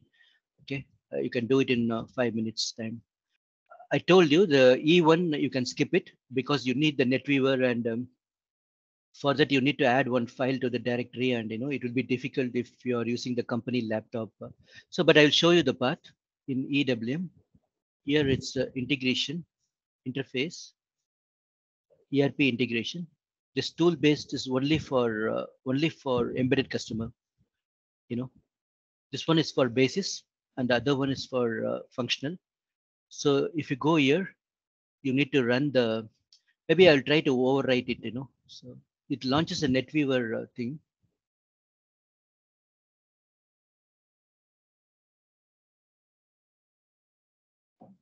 All right, so you need to create a data set. Let me just take one data set, existing one. For example, E14 INT. And then I just keep going. Enter valid transport request. So I have to enter a transport request.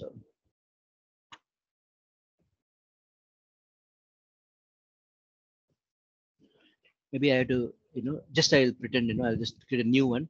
Then it will ask for a request. So then I can load it in the TCS May 23 batch.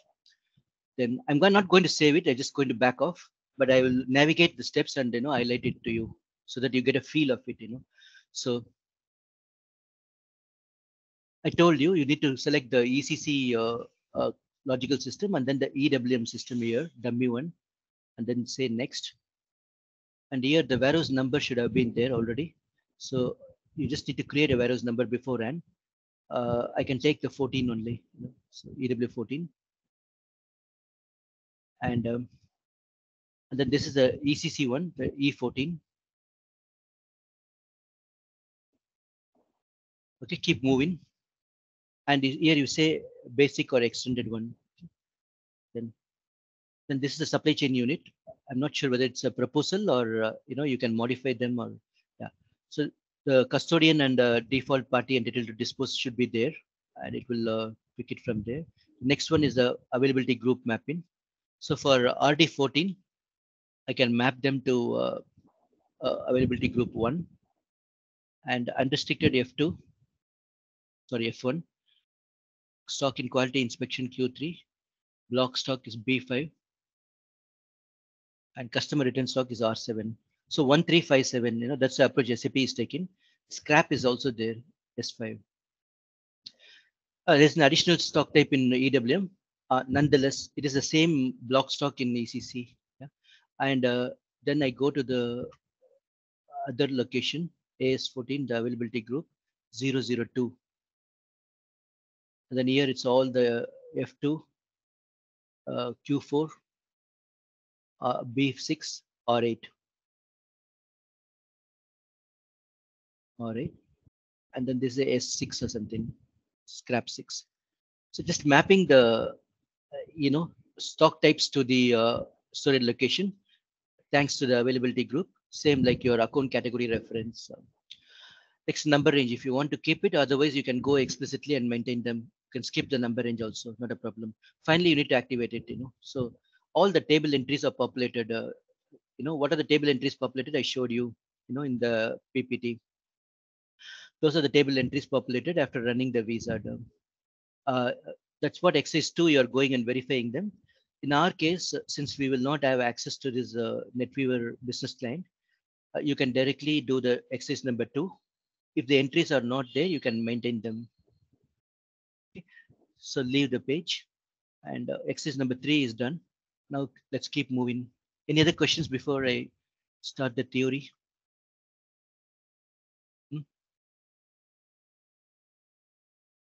So far we have completed 2 and 3 only. I'm mimicking by taking a warehouse number EW14. You know, it's all clearly given. It has gone through some 4 or 5 training iterations. So hopefully there shouldn't be any bug, but yeah, there could be bugs also. I appreciate if you could, identify any bug or misunderstandings. I can correct the document. Bipin, Charu, others, That's Vikas, fine. Gagan, all good. Yeah. Okay, so it's more about practice only. Whatever you learn, just need to put them in, especially EWM system. Now, E3 is completed. Let's move on. The next topic is the org element. So we know the ECC element or the LE element, plan, storage, location, shipping point, and company code, of course. Now, the LE elements are the one where the intermediate warehouse is connected to the main warehouse. And then underneath, we have the storage type, section, bins. Bin is, of course, a master data and activity area. Activity area can be compared to your pick-in areas of EWM. But otherwise, storage type, section, and bins are not a new concept. If you are a WM guy, these are the same old things only, you know. And quant. What is quant, anyone?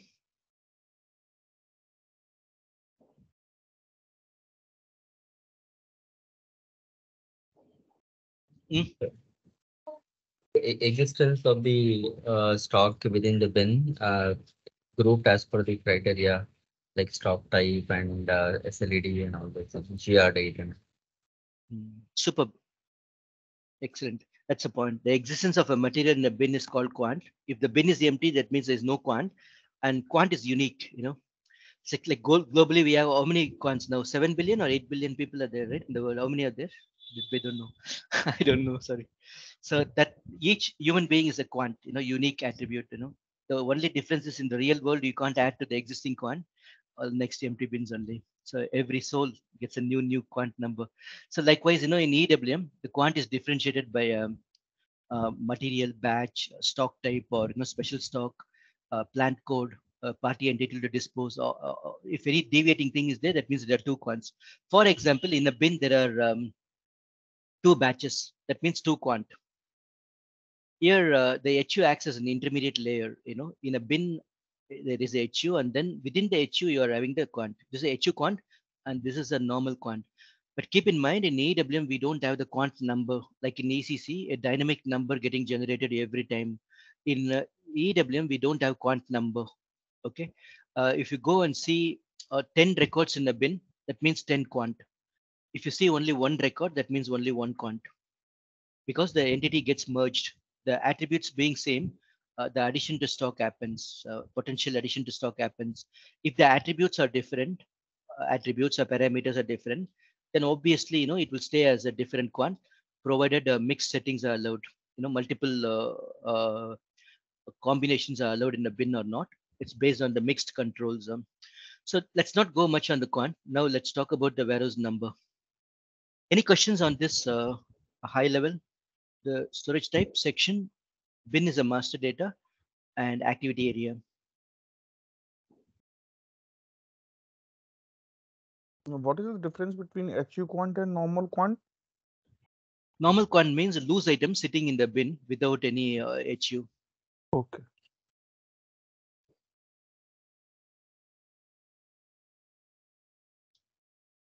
HU means in a cotton box. Take this, a cotton HU.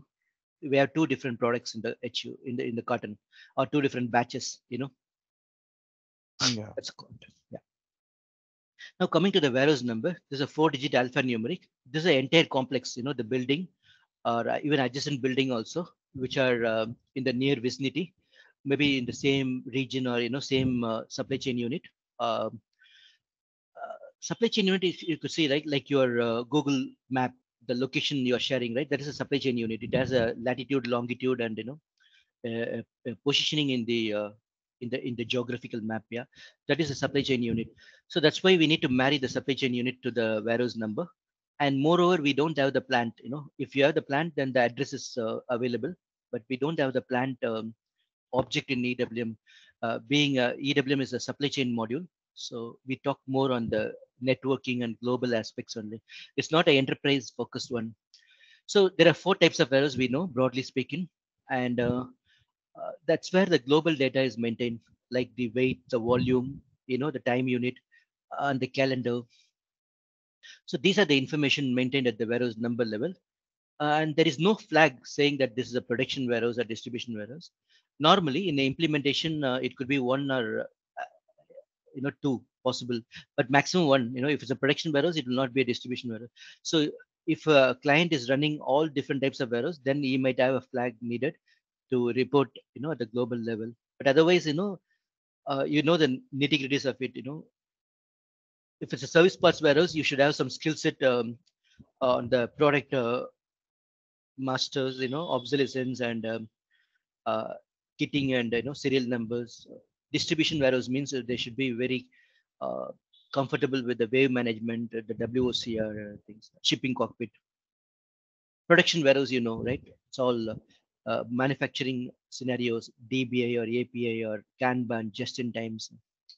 Okay, so that's about the warehouse number. Any questions here? Let me show you parallelly the warehouse number.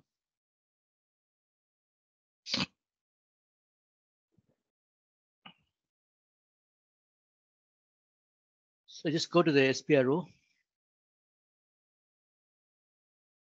EWM. I think for running the wizard, you just need to have the warehouse number as a prerequisite, to run the wizard.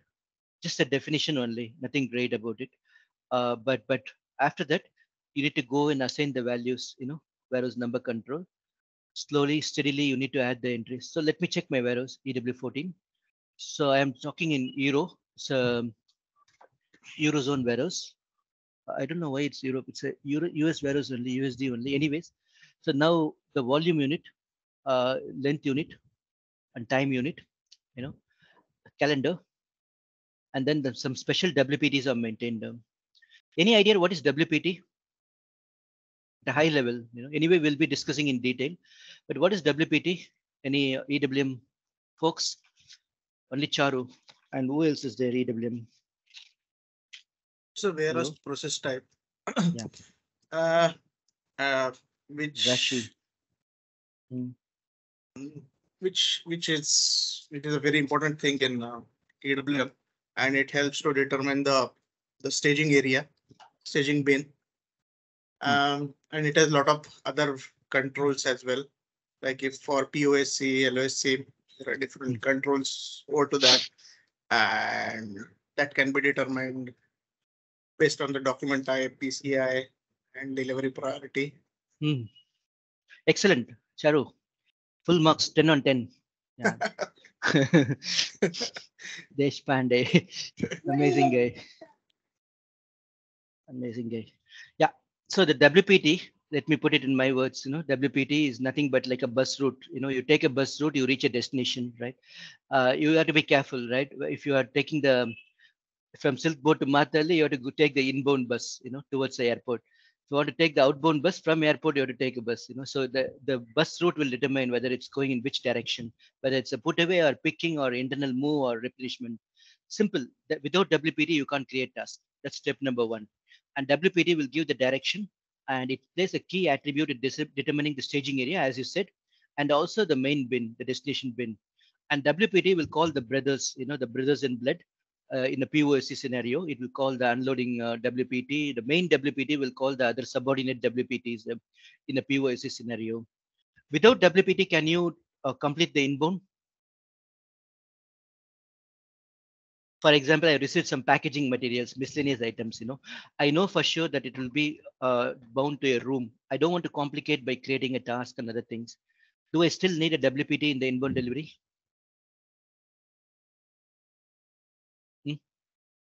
I'm not sure. Again. Whenever we ask a question, you say it is possible. Technically all possible in the world. So it's possible. It's almost 80% of the time you will be correct only. Technically Consultant possible. speech. Huh? Consultant pitch. No, not consult, the pre-sales pitch. Pre-sales pitch. They'll pitch in and they will ditch us actually. Now, that's all there. Okay. So meaning there's no need to take a bus, right? If it's just known, always going to a room, right? Nearby place. Why you take a bus, right? Just walk. That is also there, So meaning a inbound can be completed without WPT. And since there is no WPT, it's implied that we don't need task. Okay. Some special WPTs are maintained here. For example, loading, unloading, unknown content, HU with unknown content we talked about now, and put back. The leftover mother pallet can be placed at the end of the day or the next day in a pick point area. Some special WPTs you can imagine, those are maintained here, and also some procedures are maintained. The pack specs procedures are maintained. So these are the control at the warehouse number level. Okay, so these are important controls at the warehouse number level, and I told you the warehouse we create a supply chain unit in the index screen. You go and check your supply chain unit. Always keep adding to your favorites, but I will show you one time. Logistics, EWM, master data, supply chain unit. Yeah.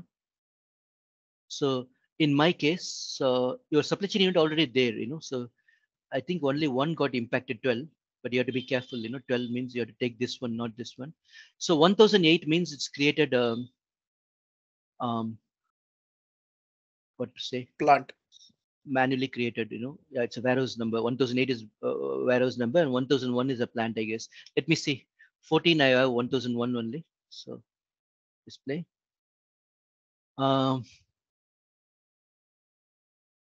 So we need to put this attribute, INV is most important. And also, normally this would be the receiving office and shipping office. And if you're doing the dock appointment scheduling, then the planning location will be there. Or if you're doing the, route planning, then planning location will come. I'm not sure the planning location, but INV is the most important one, saying that this is the warehouse. And I told you the address is there, Oh, this is California and talking neuro, interesting. Anyways, all great guys. They have done something. Given it to the, but yeah. So this is the the supply chain is bringing in the latitude, the longitude. You see all the latitude, longitude address, and the most important thing is the INV had to be added. And finally, we marry the supply chain unit to the warehouse number. So that marriage is your settings. Assign warehouse number to the supply chain unit. So this is important, the supply chain unit. Let me just go to table view, EW14. Yeah, it's there. Supply chain unit assigned to the warehouse number. And if there are multiple plants, for example, multi-plant single warehouse scenario, and one of the plant is the most frequently used, maybe 80% of the time is used, then you don't want manual typo entries, so you just maintain that entry, This is the default plant where you do, let's say 90% of the time business. Very rarely we do the other plant, For example, 1710, 1711, both of them pointing to EW14. In that scenario, we can maintain the default. But if it's a 50-50, then there is no need to maintain. But custodian is required. What is the difference between the custodian, the PED, and owner? Anyone?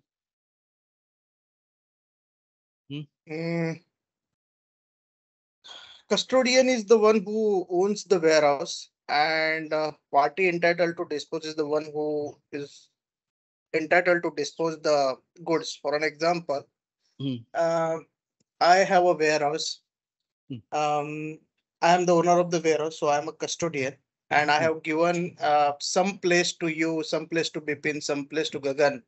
So to keep your material and to dispose it from my warehouse. So you are a party entitled to dispose.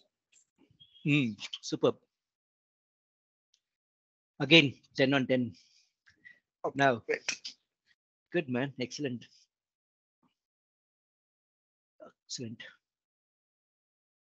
So this is the one, So I take the example of Bax Global. Bax Global used to be a 3PL in Malaysia, So the custodian is the Bax Global, who is the actual guy who is operating the warehouse, the 3PL.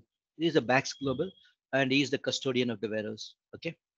He is responsible for executing the deliveries, and we pay him for the services he's doing. 3PL means three third party logistics. There could be 4PL also. I'm not sure, 5PL also maybe. So different services they do, like even the customs clearing, the the forwarding, uh, carrier arrangements, and all that they do. But mostly we are talking about the warehouse operations they're doing. He is the one custodian of the warehouse, like a watchman. Lee is the one managing the warehouse and ensuring that the customer deliveries are processed on time. That is a custodian. Then he is managing the three plant codes, the clients for three, Intel, Samsung, and the AMD. So these are the three clients, or you can call it as a plant or PED. Uh, and these are mapped as plant, or it could be mapped as consignment also, not a problem, depending on how Bax Global is running the warehouse. So for us, they are the PED. They are the one who can dispose the goods, not only scrap. Don't assume that dispose means scrapping. No, shipping out to the customers. So they are the ones who can decide where to ship, whom to ship. Yeah, PED 1, 2, 3. But just in case if AMD's vendor is there, he is directly keeping the goods as a consignment stock. Then the owner is the AMD vendor, not the AMD. That is the only difference between owner and PED. Otherwise, owner and PED are one and the same. Just for the consignment scenario, the real vendor who is keeping the goods as consignment is the real owner. Understood about the client, the owner, the PED, the plant as BP? Oh.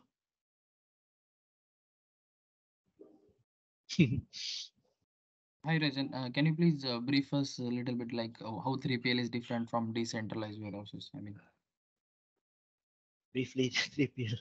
3PL is as I said, Vipin was asking me on the first day, right? So more and more people are focusing on the core competencies only, right? They're bothered, or they're, struggling to get the supply chain issues, because of Putin and others. So now people are focusing on their core activities only, and more they're giving it to the experts actually, they don't want to run the warehouse. So this is all given to the 3PL, 3PL means he is managing the warehouse. He is, ensuring that the deliveries are done, shipped to the customer on time, every time, without any errors. That is 3PL. You're outsourcing it to the 3PL. And 3PL core competency like DHL or, FedEx or whatever. Mainly take DHL example, he's a 3PL. So he is running the warehouses, and he is having the technology, the IoTs, all the, the experience stuff, and he can do a better job. The DWM environment, you are ideally the 3PL, if they are having their own SAP or the Red Prairie, Manhattan, or Blue Yonder, or whatever, right? Then normally it would be connecting to the different source systems. In this case, it would be connecting to Intel system, Samsung system, and AMD system, and getting the data, in the form of inbound delivery or outbound delivery orders. And all that he wants is the outbound delivery or inbound delivery, so that he can do the pick, pack, ship, load, VAS activities. That's what he is doing. Either Intel can do the SAP implementation, and ask them to run the show, right, by giving the authorization to them, or Intel can blindly take the 3PL software and then connect it, and here they maintain as a IM location, black box only. They don't care. At the end of the day, they need to push the deliveries, and if the deliveries are PGI, then all that they need to know is the communication back to trigger a material document. That helped, or you need still explanation? Then Charu will jump in. Who is that? no, that's fine. That's fine. Mayur this side. Mayur, yeah. Mayur, clear, Mayur? Yeah, clear. Actually, in our project, we have both the system decentralized and 3PL. That's why we got confused. 3PL are the experts, who can handle the things better than you guys, than the regular client. The client means like Intel, Craft, or whatever, those are guys. So they are not in the, there are a number of other headaches, right? So, but still they may have a team and they can do all that nonsense if they want. Yeah, it's better to give it to the 3PL, and yeah. If it's a huge operation, complex operations, if it's a simple operation, you can negotiate, and still you can give it to 3PL. Yeah. All right, so that's about the terms. Mostly these are applicable to the, the LSP, logistics service provider, also the 3PL, one and the same. So that's where these terms make sense. But otherwise, if you are just a client doing on your own, then the PED is good enough. Are we talking about multiple plant or single plant enough? The custodian, you need not, go and shout. You are the custodian by default, so no problem. Custodian is very rarely seen in the monitor. It's not even available. It's known that you are Charu and you are Bipin, right? There is no confusion unless you are like the Amir Khan movie or the Gajini movie, right? So you have to write your number and have to say, okay, I am the custodian. Okay, any questions, guys, on the so far? Rashi, Venkatesh, because you guys are okay, all okay? Or should I slow down, Chaitanya? Yeah, Raja. Interesting or overwhelming or what? What is the feel? We don't turn on the camera, so we just want to get a feel of this. You guys, how do you feel? Is it I'm rushing too much, or is it okay, digestible, or? It's good. Actually, we are from WM, so we know some parts. So yeah, it's easy to understand the things. What about others? Mayur, Vikas, Chaitanya? All good? Okay. Yeah, good. Silence, I will take it as a approval. And then. So warehouse number is done. And then supply chain unit. Yeah, tell me. What is your view? Is it better for the WM guys to pick up EWM as the natural progression? Or I saw that there are people who do not have a WM experience and they just move to EWM also, because nowadays even freshers are also getting trained EWM. That also has an advantage because they don't come with a baggage, and like we always tend to actually compare what was in the WM before and WM, if you know, it is easy, especially the put away strategies and rules. It's that's where the advantage is there. You know the structure. Straight away you get the advantage. Structure, storage type section and the put away strategies and put away rules. Other than that, it's all a new concept only. So the guy who is directly getting into EWM, he will be like having some difficulty compared to the WM guys, but it doesn't matter. But only problem you will face is the scenarios only. You need to spend more time in knowing the the the SD processes, actually integration, like for example the item category determination, shipping point determination. Those things if he knows, then he can collaborate effectively with the other consultants. And you should appreciate the scenario. When you talk about the scenarios with the business persons in mapping the solution, it's all scenarios only. So we should not get a complete picture. For that I've seen people struggling, those who directly jump into EWM without MMSD or logistics execution background. They struggle a lot. They have to put more effort. But if you are already a WM consultant, some advantage is there, but that advantage will be gone once maybe after 6 months down the line or 3 months, both are on the same page only. WM anyway, I told you, right? 15 years, nothing happened. So what is happening in 2005? Who cares actually? It's all waste. But only put away strategy, 60% of 70% of it is used. Removal strategy, yes, that's it. And that will take a month's time only to figure out for a newcomer. Okay. If they work as a nomadic coalition like alliance, then they can easily overcome the old lines like me. Okay, any questions, guys? Supply chain unit is clear now. Okay, this is the one, right? I was talking about the network perspective. It's bringing the geo coordinates. Supply chain unit. Now you could appreciate there is no concept of plant. There is no concept of location in EWM. So plant as the BP. This is what you are fooling the system by marrying the plant by sending the vendor first or the customer first, and then piggybacking on that BP by assigning the plant code smartly. So thereby we know he is the plant, and for example plant 1710, the vendor code BP 1710, and customer also BP 1710. So for all the three entities are married. So at the end of the day, we have three things only, right? With this, we have to wage the war. We have the F-35 and we don't have the spare parts. So that's a US situation.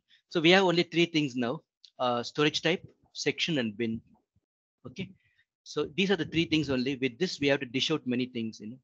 Basic ingredients we have. Storage type, the green, the blue color. Section is the gray color, and the bin is the yellow or orange color. What yellow color? Yeah.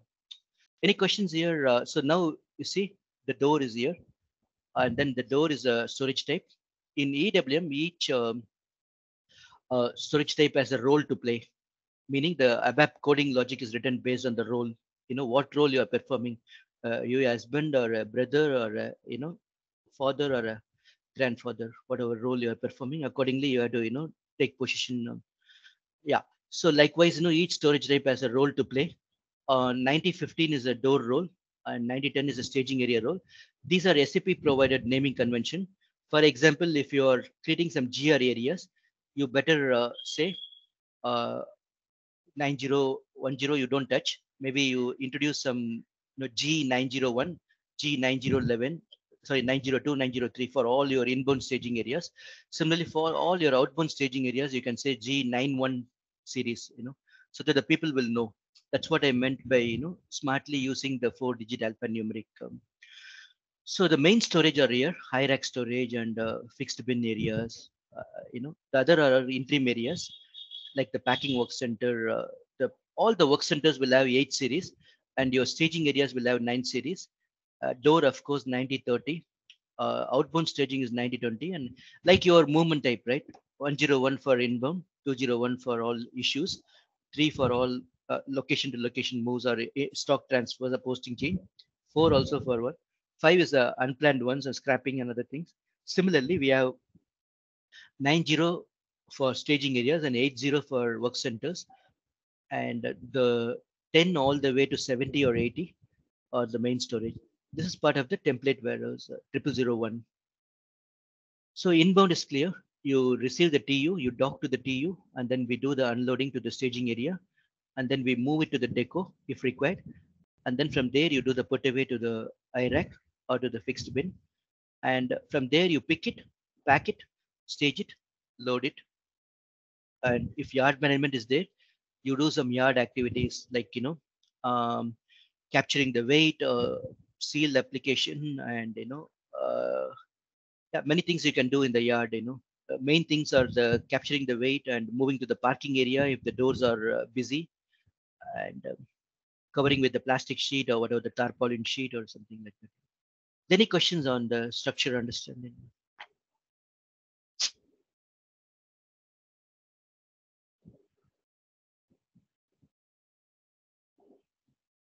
Thirty more minutes. No questions? All good? Yeah. So this is the most important one, storage type. Storage type is a physical or logical subdivision of a warehouse, and it's characterized by the TSO, technology aspects, the spatial aspects, the organization form or function. Basically, group of bins, with some unique characteristics or common characteristics or attributes. That's storage type in a nutshell. The commonality you have to decide. That's where the experience will come. For example, here the bin attributes and bin level. For example, this is a different storage type. The level 0 and level 1. Even though it is part of the same structure, but still the level 0 and level 1 are different storage type. This is called pick face. You are facing the pick-in area because it's at the 5 feet level. So it's easy to retrieve without any equipment. So this is called pick face location. This is a forward pick-in area or pick face location based on the bin attribute and bin level, low level pick face. Product and packaging material attributes also. For example, this is a pallet storage, this is a cotton storage, and this one is a each storage. So based on the pallet and packaging material, put away and picking strategies like next to empty bin, normally for rack storage, bulk storage, pallet storage. This is a bulk storage. You keep it normally on the floor area, and like a refrigerator or washing machine, you stack them one above the other, and then quickly issue them out. This not only for the the durable goods, but also for the perishable items like milk or croissants or the bakery products, the FMCG items. So you keep them in a day or two, and then get the hell out of there as much as you. It's very difficult to keep it on a bin and then get a equipment and then bring it down and then issue it out. Rather, we use the floor area effectively. That is called bulk storage. It's called bulk storage. This is called a mezzanine storage, where you keep the entire plastic tote or carton. You don't distribute the quantity, Normally in a mezzanine is a low level area. You don't carry any equipment. You just, walk around and then pick the item and bring it immediately for the less than pallet load. These are called pick phase location, where you keep the fast moving items. So normally you replenish from behind, and then this lady is going with the cart and doing the picking, maybe pharma items. So once the carton is completed, the next carton will flow automatically, by gravity. This is called a flow rack. So one of the pick phase location for faster picking. You keep the fast moving items either here in the flow rack or here in the low level pick phase, and you keep replenishing. Same like your IKEA stores. If you go on to IKEA, then you might have noticed. They keep the furniture one model number here, and if people are consumed that furniture, then they will replenish one more one more pallet. Any questions on this storage type? So there are different types of storage. You can go on and on. You can Google them: bulk storage, ASRS storage, high rack storage, shelf storage, yard storage or open general storage, cold storage, hazardous storage, forward picking areas, yard storage.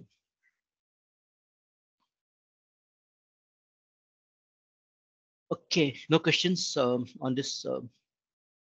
So the most important thing is the HU control is at the storage level, so type level. I told you, unlike the ECC thing, wherein the HU activation is at the storage location level, you need a partner location. Here it's very easy, more flexible, and in a given bin, the ultimate experience is in a given bin, we can have both HU and non-HU stocks coexisting in a bin. That is the beauty or ultimate flexibility in EWM. Yeah. Am I audible? All good? Let's hear from you guys while I, go to the surface and take some air. Anything different for the cold storage or hazardous material storage? That's one of the just a location. Yeah, cold storage, there are some product master indicator, temperature things we have to bind it on the PASI, the put away control indicator. Hazardous, there is a hazardous master, and then there are, the regulatory things are there, the water pollution class and everything. Basically, just keep in mind hazardous and DG, there are separate masters, and you need to know some additional, features and functions if you're working in a chemical or explosive industries. Basically, there are two more masters, hazardous master and DG master, over and above the product master. So the attributes will be flowing from the hazardous master as well, in determining the bin.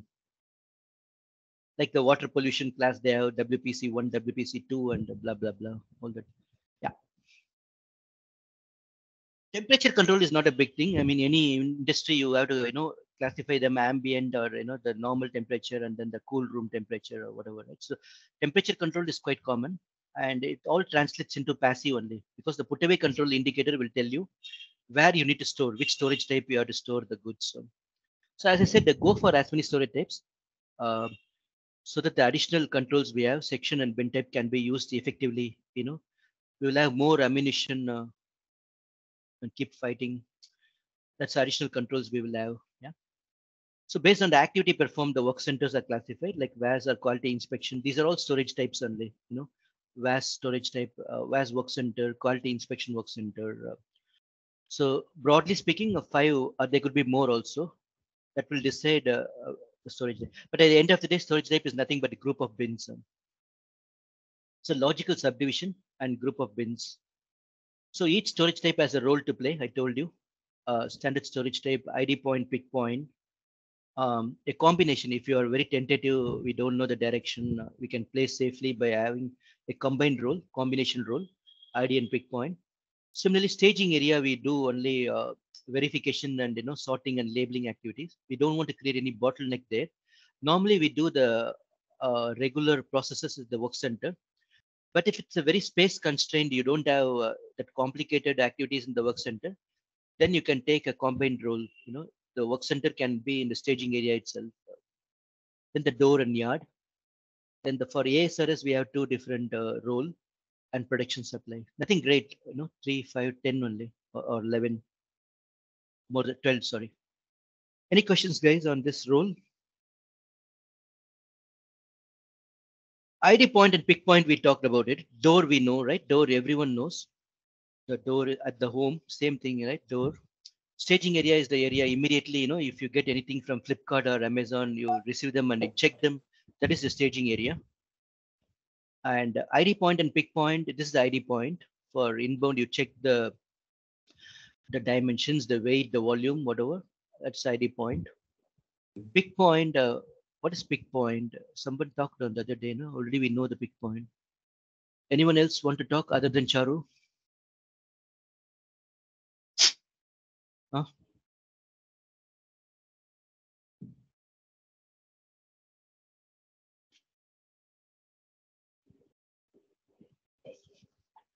Because Chaitanya, Sandeep, Rashi, Mayur? No?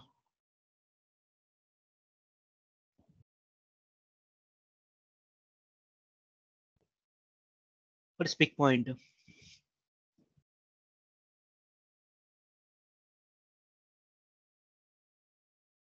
Am I audible? All good? Line not disconnected, right? I got a new Airtel connection now. No idea? It's a staging kind of thing for the picking, wherein you can combine, yeah. ID point is more put away and the pick point is for the picking staging. Yeah. Pick point is more for outbound. You're right.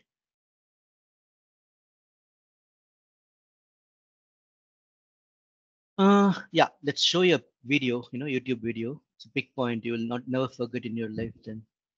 Entire screen with the audio maybe. Share. So this is a pick point, there could be a number of scenarios, but the gray orange, Face, chest, armpit, neck, leg. Well, hello, and thank you for your interest in gray orange. I want to spend a few minutes. So this is a pick point, the guy is behind the entire mobile unit. What is called? This is called there's a nice term for it actually, shelf unit, but it's called yeah, you will explain anyway. So it's a complete unit. The slotting will run, and it will suggest based on the ordering pattern and the historical data. It will say which products can be kept together, so that multiple orders when they're coming. If you get the complete shelf by the gray orange robot, the robot will come and fetch this mobile unit, shelf unit, and then brings it to the pick point. This is the pick point, the desktop, and the guy will be guided to pick the product and how much product also. The light might glow, which is called pick to light, and then it will say how much he has to drop in different totes meant for different customers here. He's having a shelf here, and then that's where he can do the put to light. So it's a combination of pick to light and put to light. And the entire mobile unit will come to this pick point, and then he take what he wants for different orders. Basically, he maximizes the allocation, and then he returns back the pallet. Returns back the mobile unit. That's pick point. Minutes today talking to you about our goods to person picking process. I'd like to start the introduction by talking about what you can't see in the video. Our solutions are run by our software, Gray Matter, which is a warehouse foundational system that drives automation. It resides between your WMS and our automation, optimizing the outbound picking process or other functions that you're solving, either with gray orange automation or other automation products, or whatever the next step is in your outbound process, even quality control or any other aspect of the outbound. Let's watch a video later. You understood the concept, right? This is the one, the complete mobile shelf unit is coming to the pick point work center, and it's saying how much he has to pick and how much he has to drop in different totes or different cartons meant for different customers. So the moment you get this one, you are maximizing the allocation. And for keeping the items together, that's a challenge. You are running the slotting algorithms to know which ones are ideally to be stored together. And this I'm not sure, how you will map it. Only Charu knows whether a slotted HU or because this is mobile, you're getting it, this complete unit mode by this robot, underneath. The robot is going and fetching the mobile. Yeah, you see. I want to spend just a few minutes talking to you about goods to person as a concept. This is a solution strategy that's been around for a long time, made famous, of course, by our friends at Amazon Robotics. Here at Gray Orange, we've further refined and developed the technology to really optimize the outbound picking solution as it relates to goods to person. Conceptually, what's going on here is our picker is standing stationary in his station. The robots are presenting product to him where he's being directed what items to pick and place for each order that is being filled through this station. So you can see the efficiencies and economics of this strategy in that all of the time currently spent walking in a more manual environment or RF-based picking environment, even batch picking or discrete order picking, all of that walking is eliminated with a goods to person concept. We work hard with our clients to make sure that you think through how the inventory should be stored and maintained inside our system in order to optimize the outbound fulfillment. Just like in a traditional manual environment, the slotting strategy or how you store product in your pick faces really drives the efficiency of the picking process itself. Our software. Understood the pick point. Any questions on the pick point? Guys?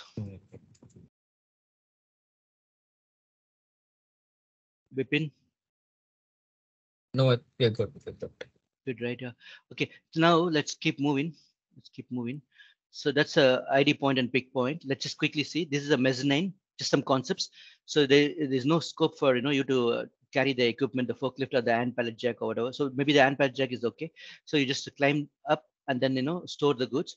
As I said, mostly the totes or the cartons, you store them, you don't distribute them, and less than pallet load is taken from here, whereas the pallet load is taken from the pallet storage, or the rack storage.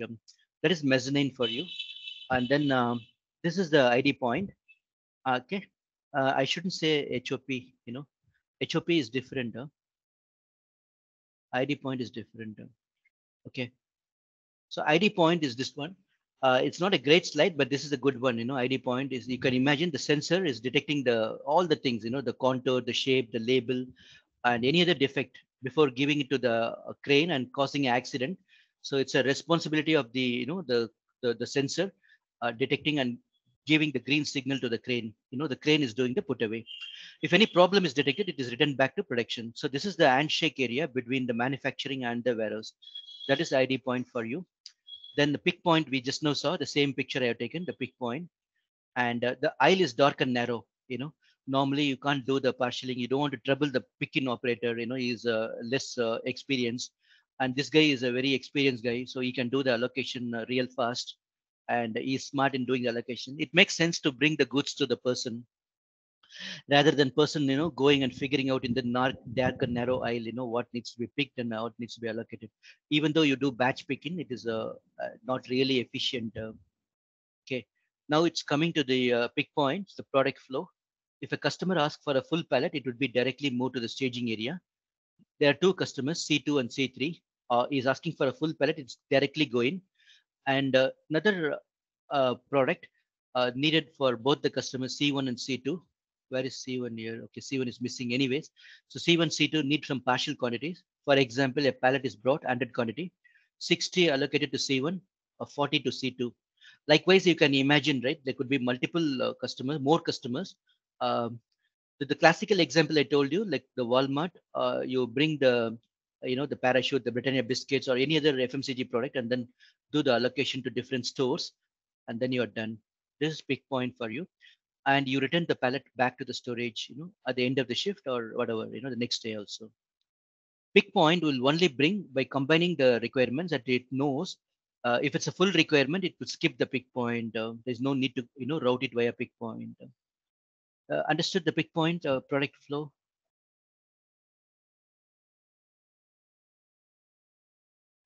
Any questions?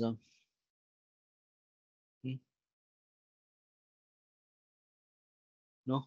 Yes? No, that's All good, easy, right? Straightforward one. Okay. Now let's keep going. Okay, I'll do this thing later. Okay, the door and staging areas. So door, door is the physical location where TUs will be docked to facilitate loading or unloading. Door acts as a bridge, bridge entity. What is bridge? So this is the I section, like the, the rail tracks, the I section. It's a common section, and we have doors on both sides, one on the warehouse side, on the other one on the yard side, actually. So we have bins duplicated here for the yard storage type and also for the warehouse door storage type 9030. So the door is the common entity, which is marrying the two bins on either side. And the door to staging area could be one to many or many to one relationship. And we can dedicate a door for inbound or outbound, or we can say it can be done both. Unloading and loading can happen both. Yeah. Assignment of SU is optional, unlike the warehouse number where it is mandatory. Here it is optional. If for example you have a rail side on the northwest, you have the rail side door. Maybe you want to highlight to your stakeholders that the expected unloading locations are expected there. You can show it in the graph. If it's 1 kilometer or quite a distance, then you can marry to a supply chain unit also and show it in the network. Staging area we talked about. It's an area to organize the flow of goods, and goods are staged immediately after unloading or just before loading, used for verification, inspection, labeling, blah blah blah, all that usage. And the door to staging area could be again, one door can point to multiple staging areas, or other way around, one staging area can have multiple doors as well. So normally we talk about staging area, but actually speaking, this is a section, and staging area group is the storage type, and bay is the bin. So why do we need to go at this level mapping? Why very granular mapping is required? So for loading sequence, you want to bring pallet number 1 to 10 to bay number 3.31. Bay is the bin, staging area is the section, and staging area group is the storage type. So at the end of the day, we have only 3 things in our kitty, right? Storage type, section, and bin. All that we have is storage type, section, and bin. Okay, so this is required, one for loading sequence or stop sequence, maybe stop sequence, and then maybe for the customer specific consolidation. For example, if there are multiple pickers, all can converge at this bay, for a customer. So all the items required for a customer are consolidated at this bay 3.31. Understood? Yeah. Any questions on the door and staging area role? Pick point, ID point role. Okay, stop me if you're not following. These are critical, the storage type, understanding I'm just providing the building blocks to you guys, and ID point, pick point, the door and staging area. Clear? No questions at all? Okay. Now, section.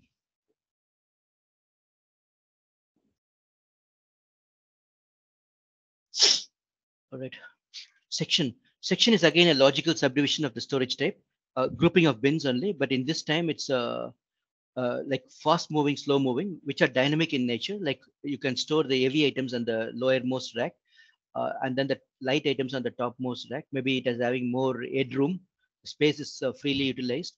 At the same time, light items are kept so that it doesn't crumble, and the heavy items are kept at the lower runs. So normally we do the section mapping for fast, medium, slow, or heavy, bulk, or light. And also hazardous, a cold room, a corrosive ones. Corrosive ones you don't want something leaking on the top and then spoiling the ones at the bottom.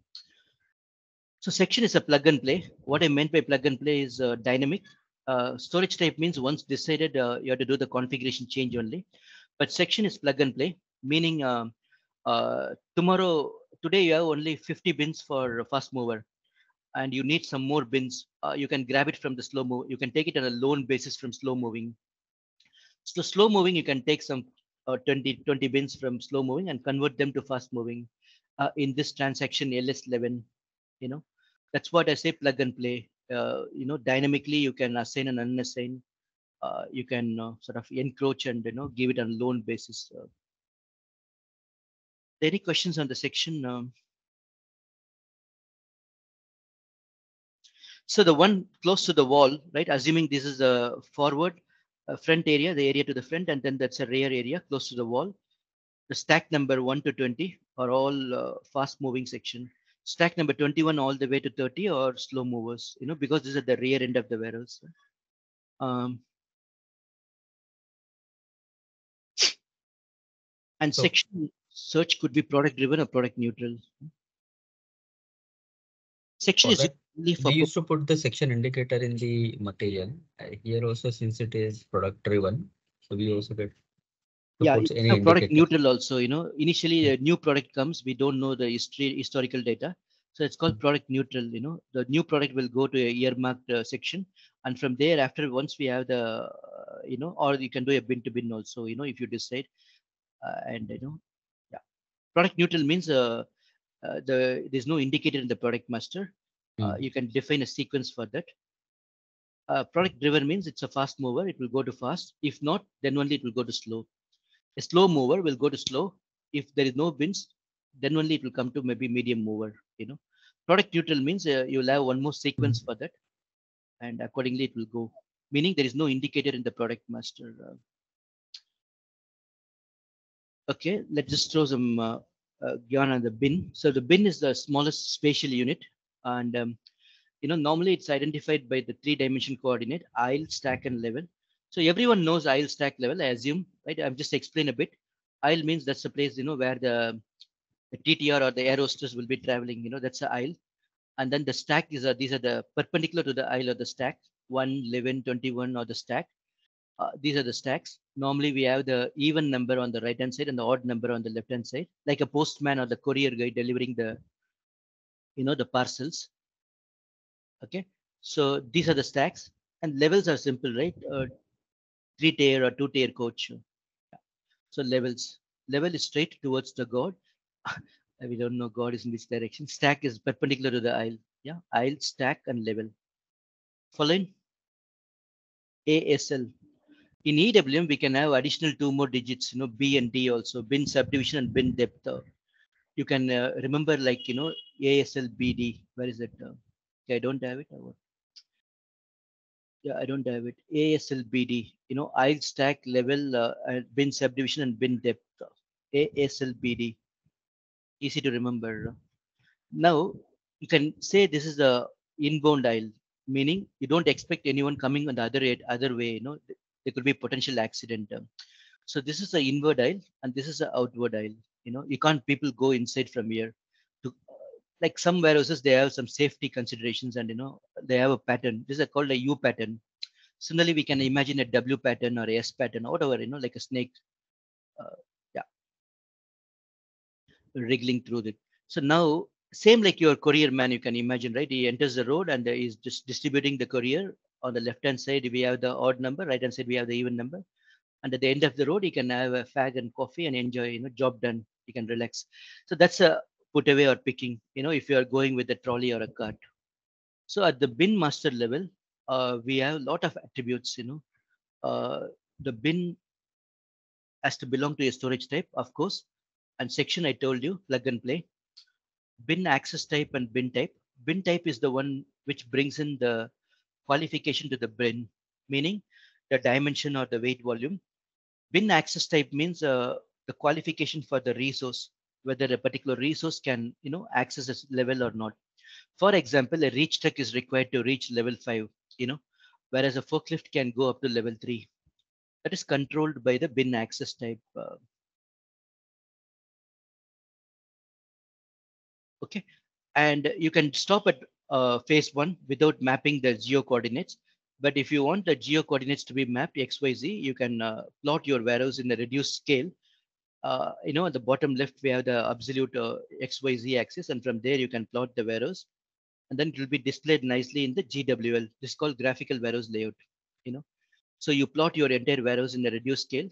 and this is your GR area, and this is a rack storage, and these are the node where people will travel. Each node, sorry, each what is it, edge?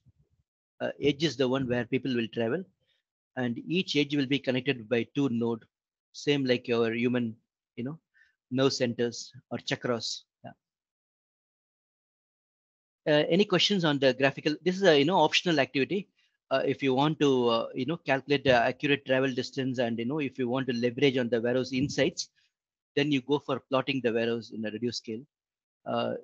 Detailed labor management, the time and distance calculation, and the resource reporting. Then you go for the plotting the warehouse in a XYZ scale. Otherwise, this is optional. Any questions, guys, on the bin? So now let's look at the config.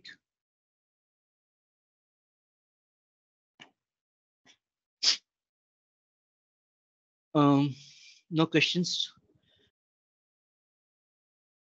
All good. Storage type, warehouse number, section. Yeah. Stop me if you are feeling that too much. Then we can spend some time on the config also.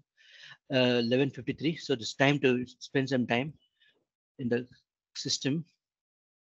It will throw you out, for even for 3-4 minutes of inactive. I think it will throw you out. It's just a blessing in disguise. Otherwise, people will lock. Even if someone locks it, right? You go to SMTL and throw them out.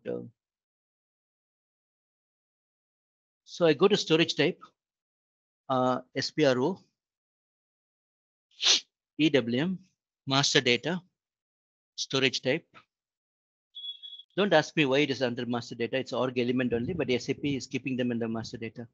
Anyone has any idea why it is under master data? You don't know. So type, it's okay. Now you see, these are the important thing. For example, I don't have the 0001. I have only the US 1710 model warehouse. So let's take anything, doesn't matter. Each storage type has a role to play. We talked about the role, ID point, pick point, combination, staging area, work center, combination, and then 2 for ASRS, and 1 for production supply area, door and yard, staging area group. Yeah, that's it. And then the HU control is here, whether HU is mandatory or not allowed, or optional. If you say optional, that means both the things can be there. HU and non-HU can coexist in a bin. Okay, so these are the important controls at the storage type level. And the hazardous substance management. After maybe the Wednesday next week, you should be knowing at least some 50% of the fields here. Yeah, when I know some 90% only. Some of the fields I'm not 100% sure. Okay, storage type, anything, you want any clarification at this point in time? If you know storage type role and then the HU requirement is good enough actually. And then the put away rules are here. Addition to stock, next empty bin, general storage, a transit warehouse, a consolidation group. And these are the other rules, kept separately. The bulk storage, the pallet storage, the flexible storage. Okay, we're going to discuss everything later. But now, as of now, the storage type is the one where a lot of controls are there. If you know the storage type configuration in tandem with the WPT configuration, I think 15 to 20% of EWM. 20%, why 15? It's a section. So this is a section you create, total section, fast moving, slow moving, AV section, light section, whatever sections you create. And then you go to the bin master. So LS11. So let's take my warehouse, EW07, TRKG rack storage. And so these are the bins, right? Today, fast mover, tomorrow, if these bins are slow mover, I can change them, I can change them. Not a problem. I can just put slow mover. This is what I say, plug and play. but you can't change the storage type. You have to delete and recreate them. So we talked about, remember when we compared the WM vis-a-vis the EWM, the WM section is mandatory. Your section is not mandatory, and bin is unique at the warehouse number level, in EWM, whereas bin is unique at the storage type level over there. That's why we have a huge field here, 18 digits or so. So if you don't, if for example 0101A, I am using it for rack storage, and 0101A I want to use it for shelf storage also. In that case, I can prefix with the storage type.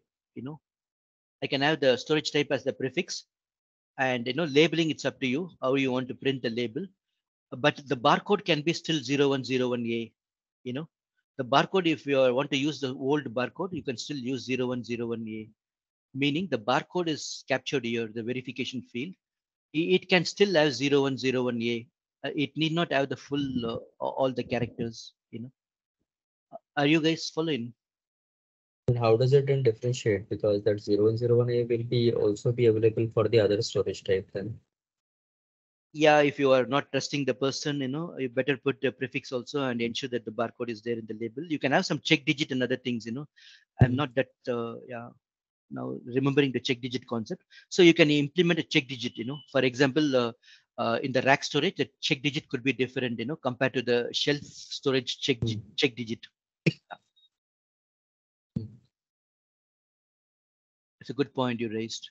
You might go to shelf storage and they will confirm 0101A, right? You're saying. Vipin? Yeah. Is it Vipin or Charu? Yeah. All right. Vipin. So it's a good point. So you got the understanding, right? Here the bin is unique at the warehouse number level. That's why to make it unique, you prefix it with the storage type, just in case, if you're repeating the same nomenclature. And in that case, the verification field will be different from the actual bin. And up to you, what you want to show in the label and the barcode, it's up to you. And this is for pick by voice. So this storage bin is a huge one. If you see the WM bin, it's very simple bin. Here it's a lot of attributes are there. Section I told you. Then bin access type we talked about, and bin type is the one which brings in the weight volume. Either you can get the data populated via the bin type, meaning from the configuration, or directly we can maintain the weight volume. Weight volume directly maintenance means any Tom, Dick, and Harry can go and maintain. It's not a disciplined one. But if you want a controlled and disciplined one, you don't foresee any frequent change to the bin, then pass it via the bin type. Then nobody can change it. Even still, people can maintain, but they can maintain a lower value. For example, the bin type says 100 kilogram. You can make it 80. Because temporarily the bin structure is not that good. You can't say 120. Meaning more than the configuration. You can't say. And yeah, that's the important thing. And we talked about the XYZ mapping to display them in the GWL, and also to seamlessly, connect with our warehouse insights, the BTP stuff. And I told you additional things are there, like the bin subdivision and bin depth also there. You can go on and on. ASL, BD. Okay, the next one is say stock. If you're seeing 2 rows, that means 2 quants are there in the bin because 2 batches are there. If you see 10 rows, then 10 quants, simple.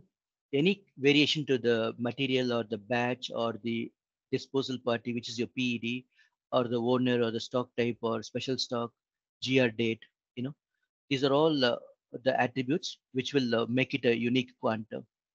Then there is a dedicated tab for bin sectioning, and also the bin can belong to multiple activity areas, and which are the incoming tasks and which are the outgoing tasks, so that we can cancel them or we can expedite them. So from the bin point of view, what are the inbound tasks and what are the outbound tasks, and also the bin marriage to the PSA, production supply area, and physical inventory, any active document or whether the bin is active in the document or not. Stock tab. From here, you can drill down to the stock or the quant list. Yeah, that's about the bin master. And any questions on the bin master or the storage type? Huh? So with this transaction, LS11, you can do all the changes, see, you can do many things. You select a range of bins and then change the section, change the bin type, bin access type. You can reset back to the, back to square one, and also you can do the blocking and unblocking in the monitor method. You go to monitor. I don't know why they kept it there, not in this transaction. Storage bin. So I take the rack storage. T means storage type. I'm just dedicating one character for main storage T, and all my work centers will have, all the interim areas will have Y. 8 for work centers and 9 for staging areas, and yeah, T for the main storage. Done.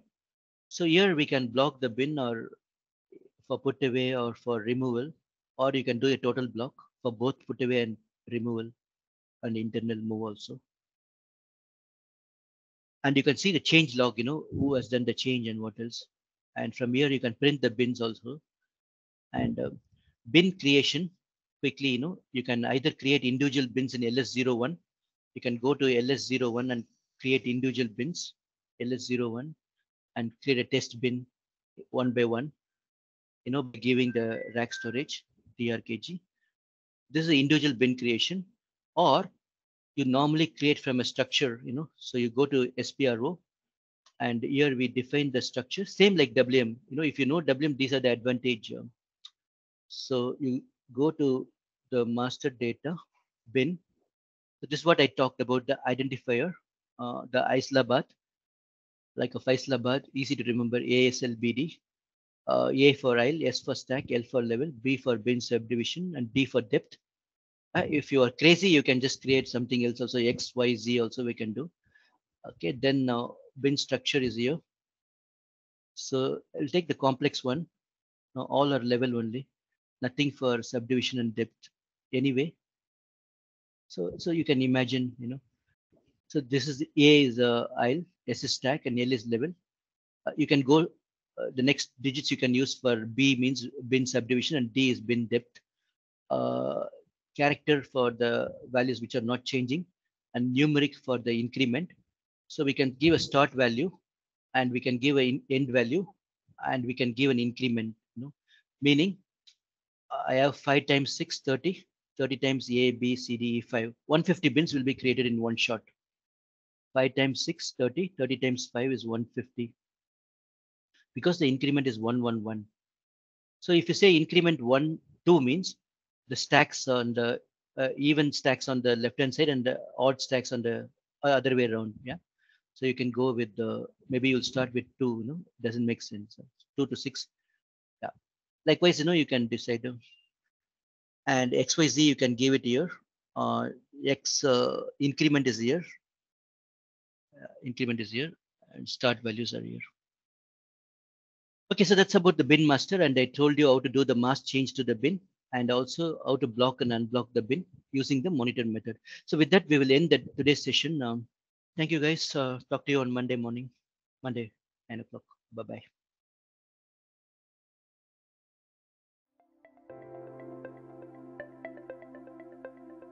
Thank you for attending the session. I hope you all enjoyed it. Don't forget to like and subscribe to our channel. Also, feel free to ask your questions in the comment section below, and we will reply to them at the earliest.